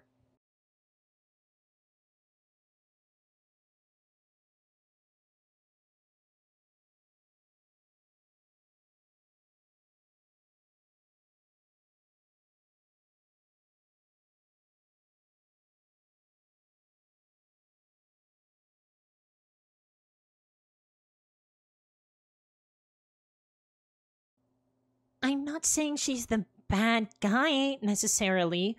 The priestess cringes at the statement. She reads your expression and clears her throat. I'm just trying to warn you like my senior priestess has warned me. Have you even really gotten to know her? I haven't given her the chance to try and trick me. She places her hand on her chest. My older brother always called me gullible, so I've been very careful to stay safe. What's the worst that could happen if you just talk to her? She might lie to me and make me think that... I don't know. I'm really not the best person to ask about these things. If you're so interested in London, then I recommend talking to Angela. She's been keeping a close eye on London for a long time now, so she's quite the knowledgeable party. I'll keep that in mind. You frown. For now, I really need to see her. All right, then. Claudia hangs her head. But just let the record show that I tried. She points toward the eastern entrance of the cathedral. As the High Priestess in Training, London gets her own private chamber. The chambers are over there? That's right. They're closest to the chapel's main entrance on either side of the grand organ. Claudia explains. London's room is going to be on the left side. Thank you. You bow your head respectfully. Just try to consider what I said, okay, Mr. Aegean Guard? She furrows her brow. The other priestesses have a ton of horror stories about her, and I don't think it's a coincidence that she became Reyna's apprentice so quickly. She could just be extra devoted or something. I don't know if that's the case. Plenty of us are devoted, and some of the other girls have been around for a long time. but they were never given the same special treatment. She clears her throat. Now, I should get going. Enjoy the rest of your day, sir, and good luck talking to the High Priestess in training. She gives you a low bow before rushing around you and into the tower directly behind you. That was eventful. Kat says. You snap out of your persona and groan. Oh, what the heck? You smooth your hair out of your eyes. This is the third time! What's everyone's problem with London? Clearly it's big enough to put her in danger. I don't understand it. London, I know, doesn't act the way they're describing. You tell Kat. She's not manipulative or abusive of her power. She's sweet and kind and smart, and she genuinely does what she can to help people. Are you sure you met the real London? She wouldn't lie to me. A moment of hesitation passes through your mind as you consider London's secrecy.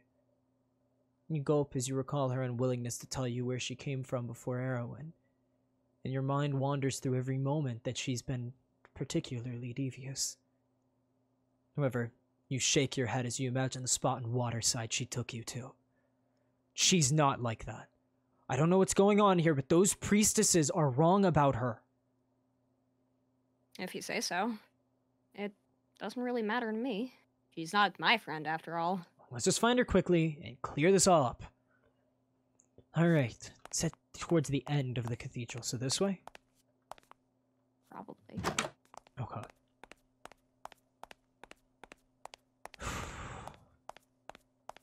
Whoa. What? How does it feel to just defy walls? Honestly, kind of useful. That's crazy. I really wish I had that power. That's gotta be so useful. You can get into plenty of places you're not supposed to be, but I guess you did that just fine, and you're corporeal. Yeah, but I gotta jump through so many hoops to do it. You just gotta walk through a wall. Oh, okay. Is this it? Ooh, that is a big piano. Those are some big keys. Play with it. No, I can't. I can't. That'll give me away immediately. You're right, you're right. That is huge. How loud would it be? To Probably make a sound across very. this entire cathedral? Jeez! Yeah, maybe it was a good idea not to play it. That's an organ, not a piano? Oh. Organ. I'm gonna play you one day. A worthy goal. Don't see anything here.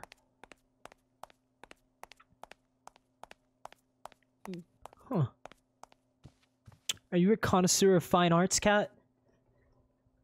Not particularly. Yeah, me neither. I don't know what that is. That's just weird. Anywho. Oh, hey, there's stairs. Well, that's convenient. Going up the tower. I don't have vertigo, but I feel like I'm going to start having it soon. Oh, I'm what's glad this? I don't. They wouldn't notice. They wouldn't notice. You They can take one. wouldn't notice. What kind of cookie is that? Chaos cookie? Sugar cookies! Hold on. I got a new favorite. Right, there we go. Anyway. Have I had the live gauntlet on this vicariously whole through that. time? We will take that off now. Whoops. Aren't those really rare? I didn't even notice. Wait, you did have a gauntlet, didn't you? Yeah. I found it and almost died in the process, but I found it. Wow. I'd love to hear that story sometime. You sneak up the stairs toward the private chamber that London's staying in. However, as soon as you start to climb the first step, you hear metal boots clanging above you. What the heck? You frown at the noise. What's that? I don't know. Sit tight. I'll go check it out. Cat quickly floats up the steps to investigate ahead of you. You step down from the stairs and hug the wall. You try your best to stay out of direct sight lines from the windows. Cat returns shortly after. She nods her head up the stairs. There's a guard up there patrolling in front of the door. Seems like your plan to just walk in won't be that easy.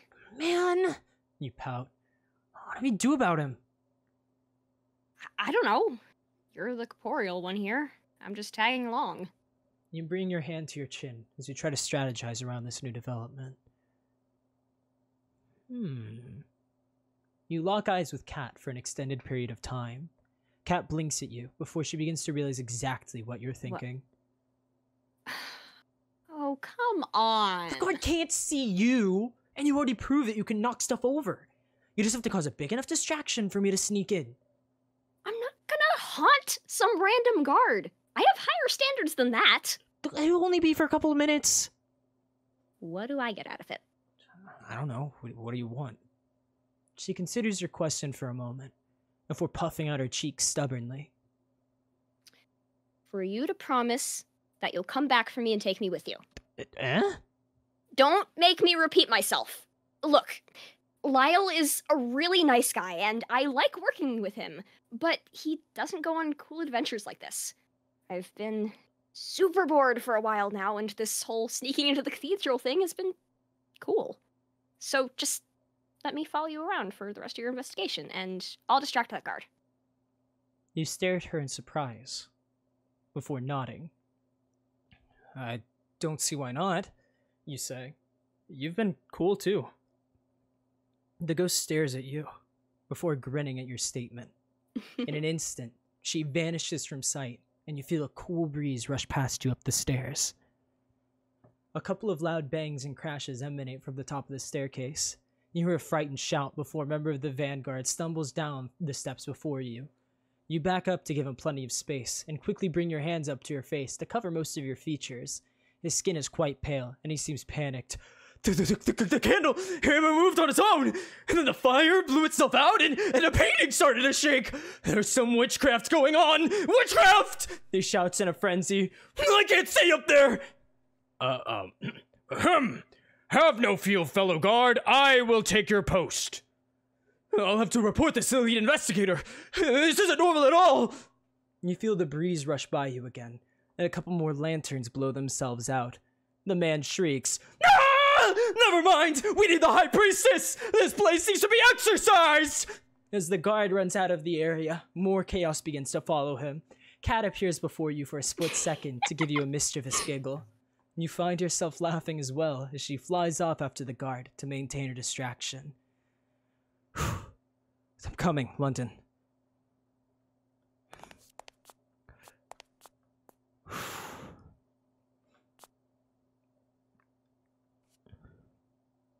Knock, wait, the door's stuck.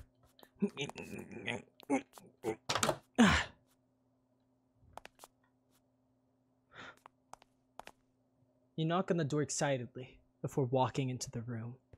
The young woman stands at the furthest end of the room as she gazes out the window, deep in contemplation. London! She sighs as you call her name. Listen, I already told the prince and the other guards everything I know. If I could just have a moment to collect my thoughts. No! It's me, Rex!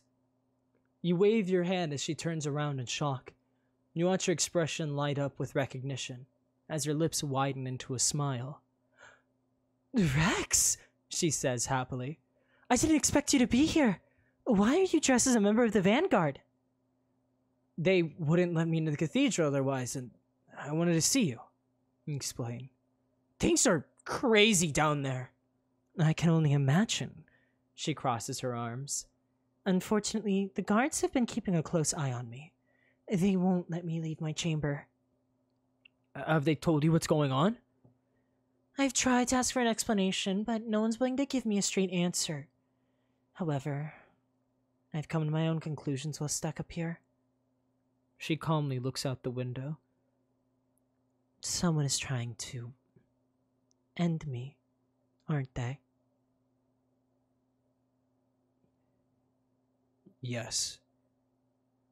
And I think one of the priestesses wants it to happen. I see, she answers calmly. Her eyes drift to the floor as she brings her hand to her chin. You blink at her, surprised by her reaction. I'm gonna be honest, I was expecting a little more of a Freak out? I'm thinking, she says curtly before you can finish your sentence. You quickly shut your mouth and look away to rub the back of your neck. Right. Sorry. She doesn't reply, although she flashes you a small smile before returning to the window. A priestess, she considers. That is complicated, isn't it? Do you have any idea who it might be? I'm afraid not, she sighs. And it's not easy for me to narrow down the list while I'm stuck in here either. Suddenly, she gets a small glint in her eye. She looks back over at you. Although, with a uniform like that, you're not nearly as restricted, are you, Rex? Not really. Perhaps you could help me out with my own little investigation.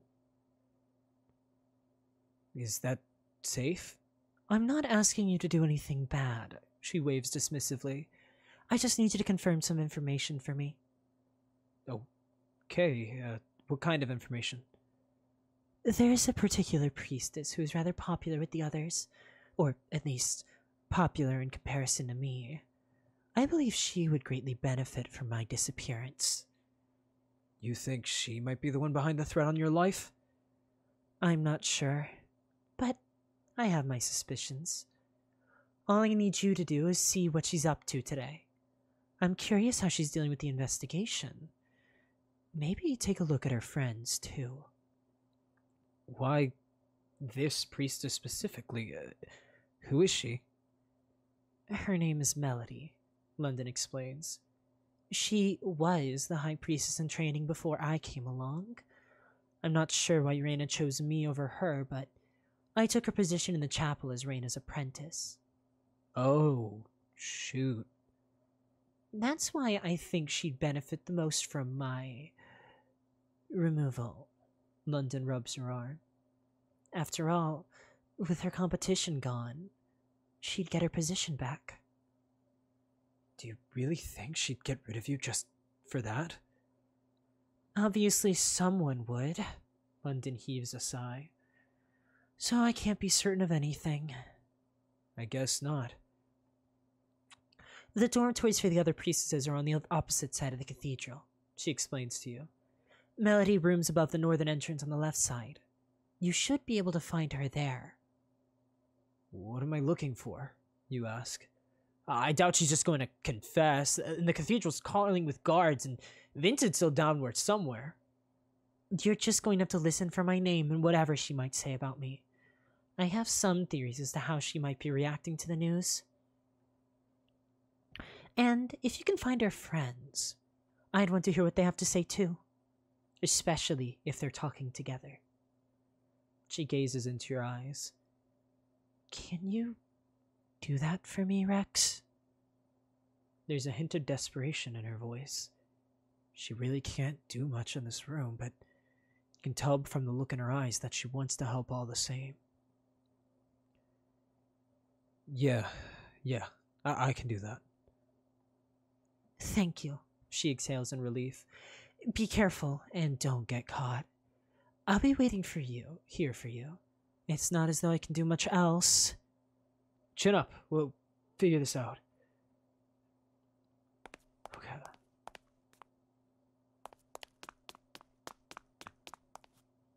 Alright.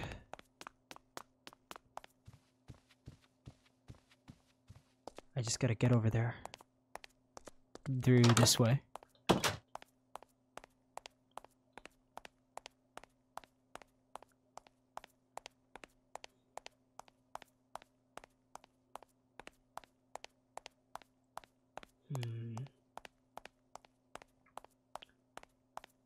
It's a lot of people. It's a lot of priestesses. Way more than I was expecting, but I guess I always knew there was at least a lot.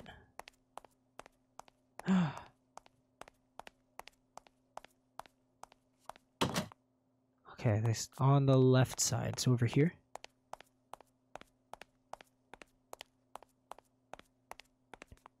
I'm gonna guess it's this one.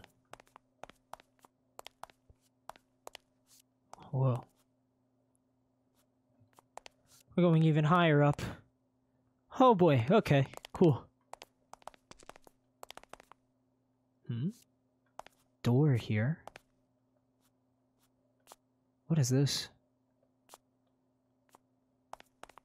Oh. You press your ear against the door. Is this the room that London was talking about? You struggle to hear anything through the door, however. Your eyes narrow as you press your ear against the door for even a hint of a noise. Suddenly, from within the room, a loud snort is heard. You pull away in confusion and blink at the door. You try to peek into the room through the window on the door. What the heck? There's no one in the room besides a single priestess, who lays across her bed. You can't make out much about her except that she has boy-short blonde hair and eyebrow piercings. She opens her mouth and starts to loudly snore in her slumber. You step back and just stare at the door in confusion.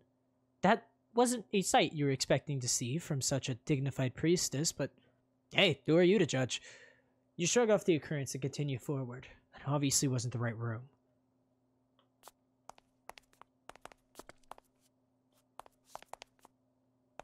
Oh, there's another one here. Okay. Not this one. You pause in front of the door and kneel next to it. Before you've even managed to press your ear against it, you hear voices from inside. They seem loud and energetic. Not fair here. The whole thing probably wouldn't even be happening if she didn't take that role to begin with, one familiar voice shouts. Calm down, another one speaks up, and keep your voice down. It's not like anyone's going to hear us. All those guards are in the main hall with the other priestesses. Besides, you know that I'm right. You can't deny it. Whether you're right or wrong doesn't matter, the calmer voice says. This is the reality we live in, so we just have to accept it. How can you be so calm? She's the entire reason that you're in here to begin with. There could have been other circumstances. I'm not trying to defend her. I'm just trying to consider the alternatives. You take a couple of deep breaths before garnering the courage to peek into the room through the window. You notice one priestess pacing back and forth inside the room. She's the same one that encountered you the other day when you were trying to find London for the jousting tournament, Angela. Then, there are two others who sit on a bed watching her pace. The first you recognize from one of the memories you visited. She has a vacant expression on her face, and she sways back and forth with a small smile on her face. But you've never seen the third. Her hair is a darker shade of pink, and her eyes are a dull gray. I think you're just worrying too much. The one with the thoughtless expression giggles. It'll be fine. The entire thing will blow over in no time. It's not about the investigation, Alora, Angela says to her. She crosses her arms. It's about London. It's always about London. Not always, Alora points out. Just most of the time. But what I'm really wondering is how you can stand to be so calm about it. Alora looks over at the girl next to her. After all, you're the one who's lost the most after her arrival, Melody. Your eyes widen slightly. So the other girl is Melody. Melody sighs. I'm not happy with her, no. But if the High Priestess believes she was more worthy of the role, then I can't argue with her. That's such nonsense, Angela says. You should be mad. Enraged, even. You're the one who seems more upset about it than I am, Melody points out. Of course I'm upset. You deserve to be the High Priestess more than London Remington does. She has no background, no history, no nothing. She just waltzed in and decided to take over like some kind of tyrant, Angela says. She didn't waltz, silly. She walked in, Elora says. You know what I mean, Angela scoffs. It wouldn't kill you to let it all out sometimes. You don't have to be prim and proper constantly. You're entitled to feeling upset. Melody stares at Angela. You're right. And when I feel that is appropriate, you'll be the first one I go to, Angela. But I don't have anything more to say on the matter. Everyone else seems to be up in arms, Allura contemplates. I've never heard people so actively negative towards one person. The investigation certainly brought up some mixed feelings, Melody considers. It's all that people are talking about.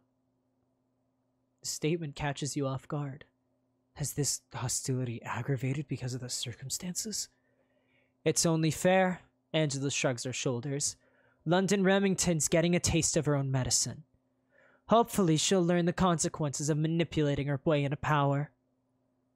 That's a rather morbid statement, Allura says. It's a factual statement, Angela huffs. All of the other priestesses agree. I've already had to have this conversation a couple of times. No one likes her. Let's shelve this topic. I'm tired, and there's no use hearing what we already know again, Melody dictates. You pull away from the door and stumble back, your teeth clenched.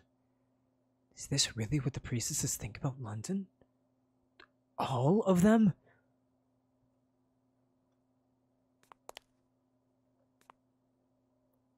Dang. That's... Oh my gosh. This really is just her life.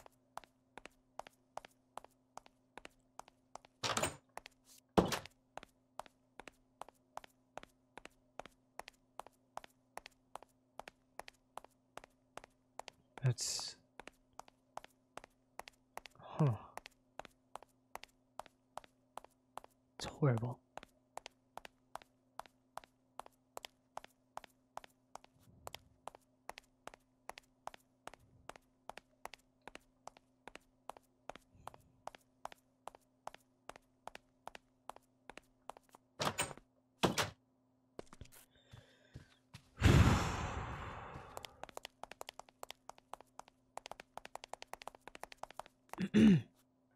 I'm back.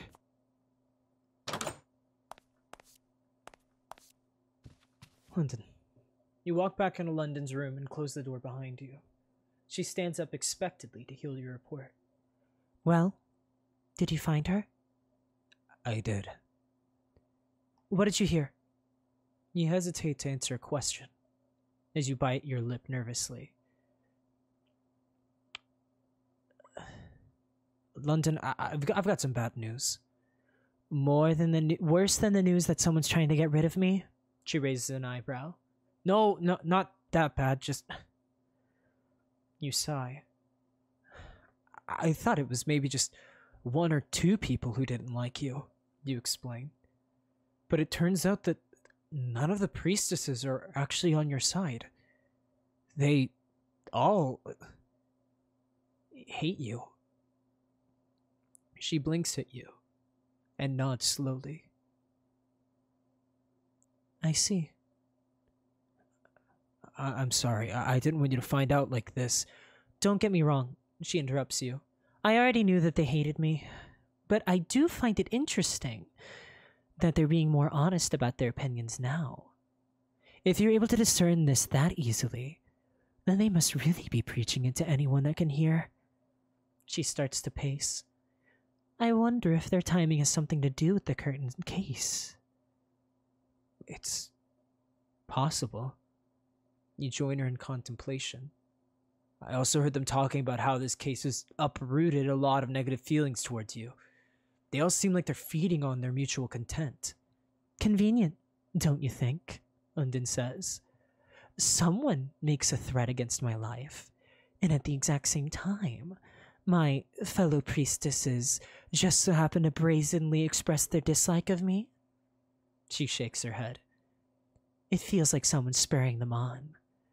They're trying to rile up the others. And that makes it harder to figure out which one of them is trying to take me out. London completes your thought. We can't find out who has it in for me if they all have it in for me. That's Really smart, you say to her. And also really irritating. What are we supposed to do now?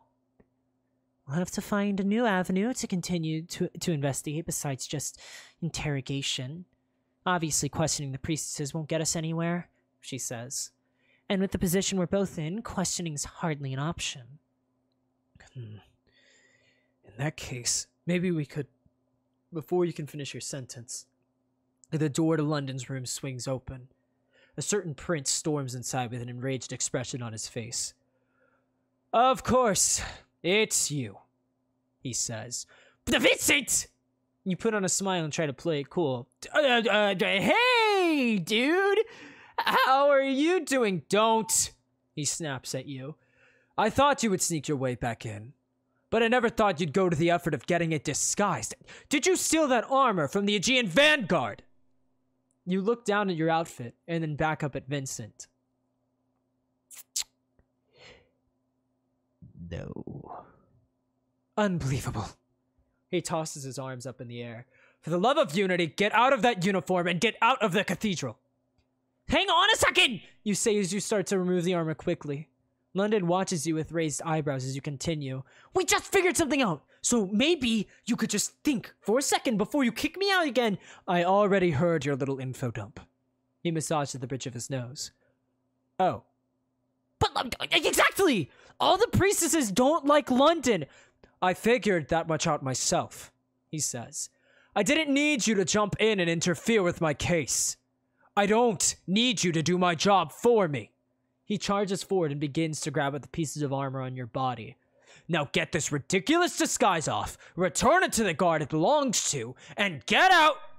Wait a minute, Prince Vincent. London speaks up. Huh? London walks over and separates you and Vincent. Firstly, I don't need the two of you fighting in my room, she says firmly. I'm being forced to stay here, so I'd like it if you didn't make a mess. Forced? Miss Remington. Secondly, I don't want to hear any more talk of Rex getting removed from the cathedral, she says. If you kick him out, then I don't believe I'll have anything more to say to you or your guards during the investigation.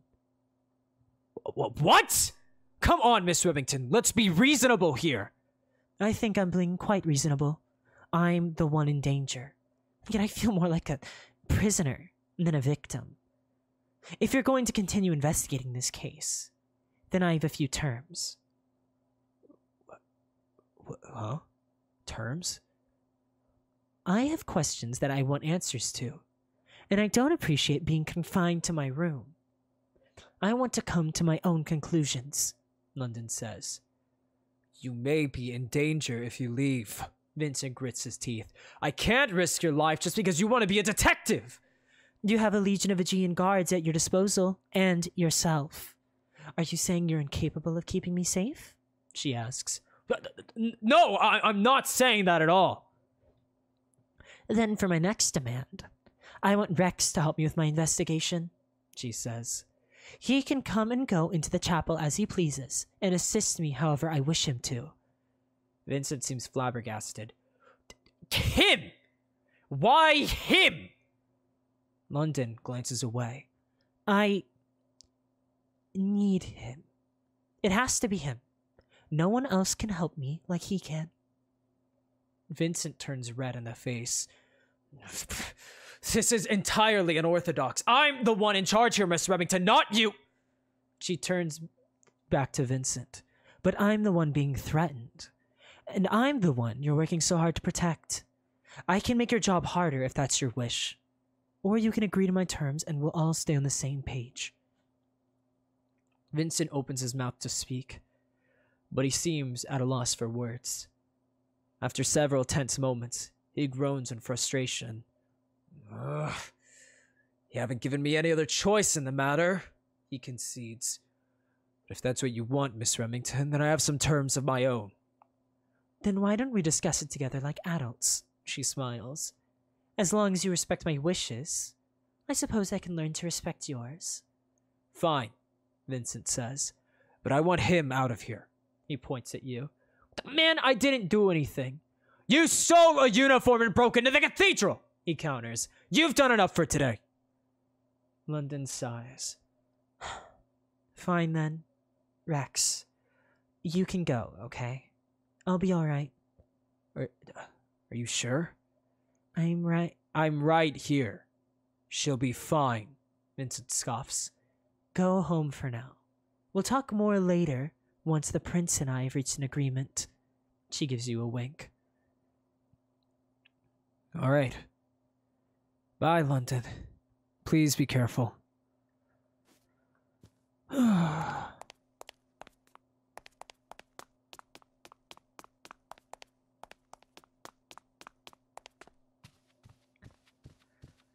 guess all I can do is head home. The wrong way. Fine. At least I guess we did figure out some stuff today.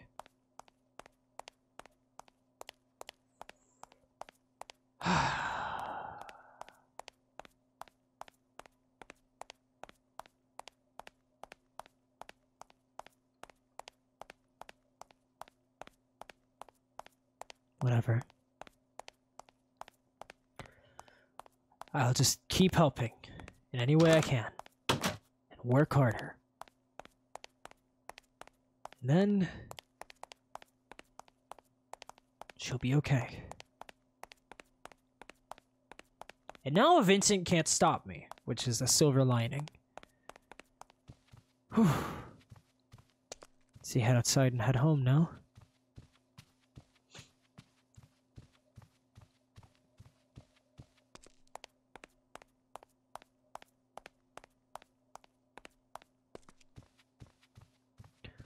Okay. I don't feel like I'm any closer to figuring out who it is. I cannot imagine how London must be feeling. And even if they hate her, and she says she knows they hated her, imagine spending so much time with people and then just finding out one of them is trying to get you hurt. It's horrible.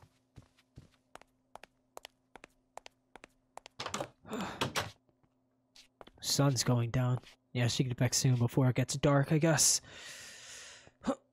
You walk out of the cathedral, utterly exhausted. You hang your head as you heave a long and dramatic sigh. Hey! A female's voice calls to you. You turn around to see the spirit, Cat, floating back over to you. Oh, Cat, there you are. So, how'd it go? Did you get all the answers you wanted? You think about it. Not really. But it worked out better than I thought. Clearly, since you ditched the armor. On one hand, I'm not banned from the cathedral anymore. But on the other hand, I think the investigation just got a whole lot harder. Why do you say that? I thought things were complicated before when we saw those memories, but those priestess obviously didn't like London, but I didn't think it was every priestess. You shake your head. Turns out, no one really likes her. Seriously? Not a single person? That's what I said! It doesn't make any sense to me, but they don't! And now the suspect list is even longer than I thought. A priestess has to be working with someone to try to get rid of her, but how can I narrow down which priestess if all of them have a motive?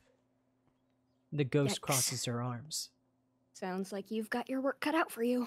Yeah, you have no idea. At least that'll keep things interesting for me. She giggles to herself. Since you said I could stick around, remember? Yeah, I remember. But you've got to keep helping me figure out this communion stuff that you and Lyle were talking about. Deal? I can do that. She nods. She offers a hand for a handshake. Deal. Alright then, let's... You try to grab Kat's hand, only to find it intangible. Oh. Right. Kat blinks at her extended hand. I forgot about that. Me too. Well, okay, let's just pretend we shook on it. The ghost next starts to float off toward the cemetery. Take care of yourself. I'll see you around, Rex. See ya, Kat. Alright. Long road home. I think I'll enjoy it today.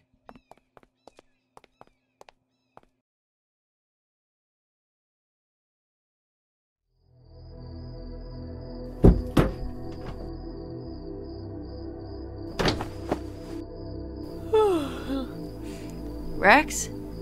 Jeez, could you come in any louder?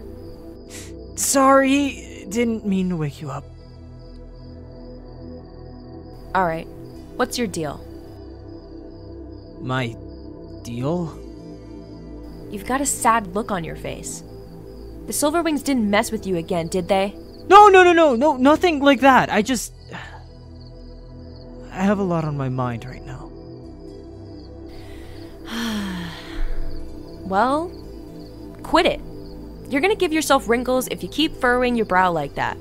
Just try to get some sleep and forget about it. You're right. Good night, Alice.